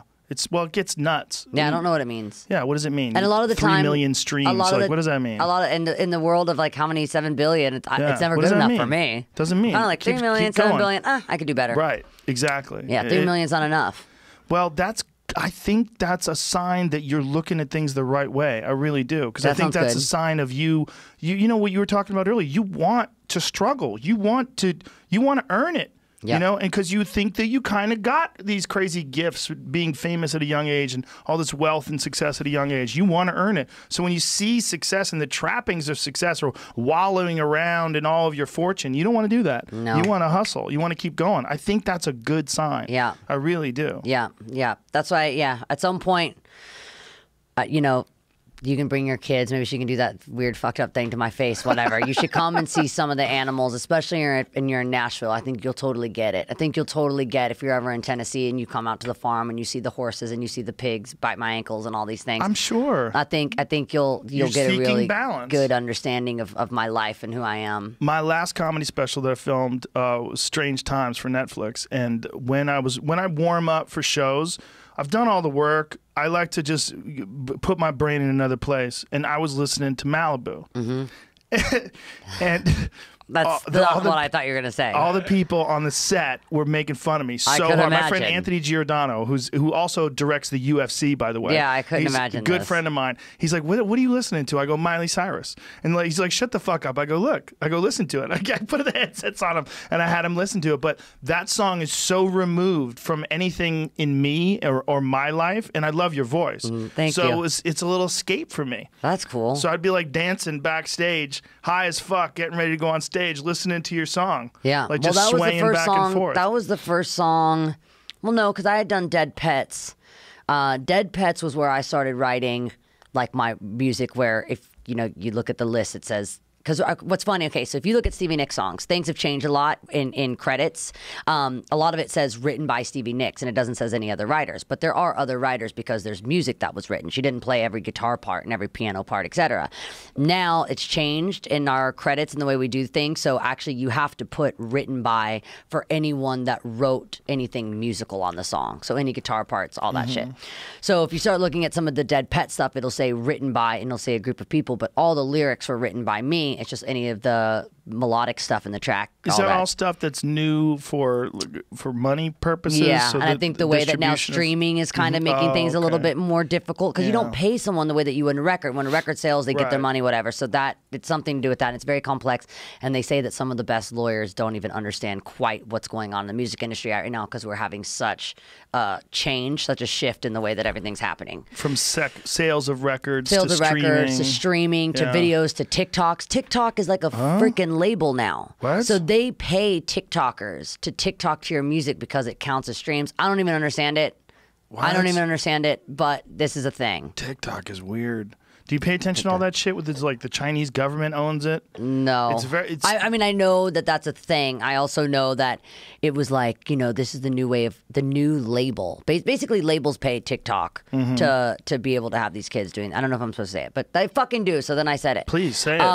That's all I know is like Speak. it's true. So say it. So they pay kids to la- TikTok to certain. So say if you're a TikToker, you're like a big time TikToker. Like there's like rich TikTokers that are like that from like millions.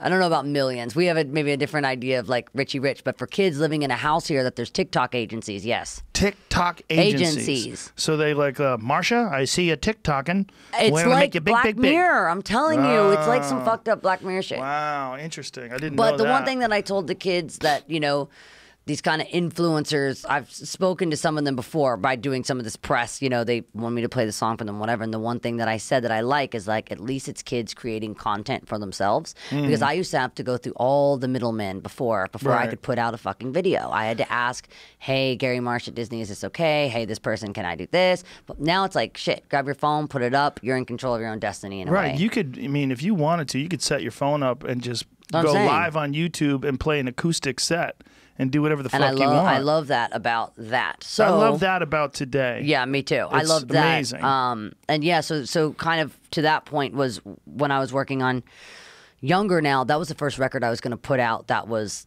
for sale because I did SoundCloud with my Flaming Lips record. So because I said people don't want to hear me singing a song called "Bang My Box" about me like having sex at a lesbian strip club. Well, then I'm not going to ask them to buy it. I'm just going to give it to them as a gift. And you're really the worst thing they can do at a gift is throw it away or not open it. Like, Well, that's you didn't kind lose of a money. good thing of being in the position where you're in that you could call the shots. Like Exactly. when I ask you, are you the it's, boss? And it's like, listen, okay, you're not going Yeah. to make money off of it. It's like, hey, that's fine. I'm sure they're still selling a toothbrush somewhere that plays my fucking song, and I'll get $1 from that. Are Leave there me any alone. TikTokers out there to bang my box? I don't think I feel anyone's like TikToking to they bang my should- box. Jamie, can you research that, please? I honestly, I think bet. everything on the internet's been done, but I don't think people TikTok to bang I my would box. love to see a bunch of RuPaul's drag queens TikToking to bang my box. I don't think it's happening. It bang should. my box is very, very niche. We could make that happen. I feel like we could put that out there into the internet. And Look, it's not- they would it's go not do there. work. I sort of found. Now I'm trying to find a good version to show. I'm trying to be quick about it. I'm scared. Well, listen, Jamie can find it if it's out there. He has connections To the dark web. That's what I was wondering. You got that hooked. You got that hooked up here into the ground. He's the best Googler on the planet. There's no one even close. yes. He's a one-handed best Googler too. I know. Look at this. He Googles with one hand while he's working I the at camera least with the found other. one. Oh my There we God. go. Give me some volume. Let me hear a little bit. Look at this guy. I gotta figure out how to get Woo! this sound on this. So we got a dude. Oh. Okay. There you go. Look, this is how See? shit it is. It's got 2 fucking likes. Listen, for now it has 2 likes. Now people know about it. I know. Now it'll have more. Now he's an influencer. I'll retweet that shit later. Send that to me and I'll retweet it. I want you to bang my box. But point being is that was free, and then getting to write Younger Now and writing Malibu. I wrote that in the back of Yeah. the car on the way to going to the Voice because I was looking outside the window in the car thinking like all of it's true. Like I had never really gone to the beach. The closest I ever Yeah. really gotten was my parents taking me to Florida like one time, and my sister got my toe caught in the revolving door, and like I had to go to the hospital. And it was a nightmare. And my parents swore we're never going on vacation again. But most parents say it and don't mean it. My parents fucking meant it.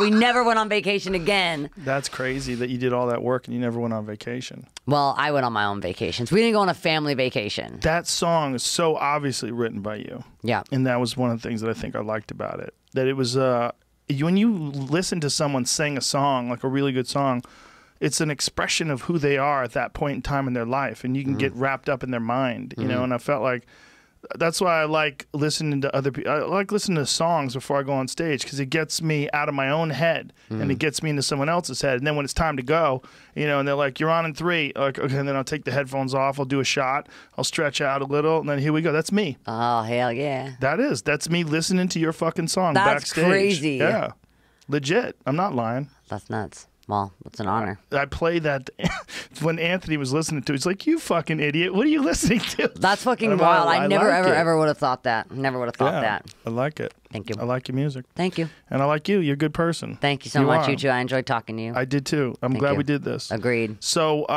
you got something that's out right now. Yeah. What is it? How do people get it? Well, it's called Midnight Sky, and even just the title is kind of inspired by Debbie Harry's Heart of Glass, but I pulled inspiration from Edge of 17, 2 of my favorite songs. Heart of Glass, the reason I love it so much is that the title isn't the repetition in the chorus. It's just a cool thing to say. It's not the chorus at all. And so I thought, you know what, my favorite part about it is I love the kind of visual painting of Midnight Sky and what that means. And the midnight sky to me is like if you're really fucking partying, the moon is a disco ball and the stars are all the reflection of light on the ceiling. And what I really like about the disco ball is that it's a bunch of broken pieces put back together again, that when you're finally enlightened, it makes this mesmerizing, totally attractive, like people, it's like, you know, it's like the bugs to the light. Like people love disco balls, but it's really just a bunch of broken pieces put together. And so I felt like that was reflective of me. Wow. Pretty deep to think about a disco That's ball. heavy. Yeah. That's heavy. But when I saw it, I thought, like, I recognize this. This is what I feel like. All right. So that's it. Let's end it on that. And it's everywhere. It's on YouTube, streaming, and yeah, it's everywhere. And I'm Miley naked in it, Cyrus. so hopefully people will watch it. All right. You're a bad motherfucker. Thank you. You Thank too. you. Thanks. Bye, everybody. Cool. I like being in here. This is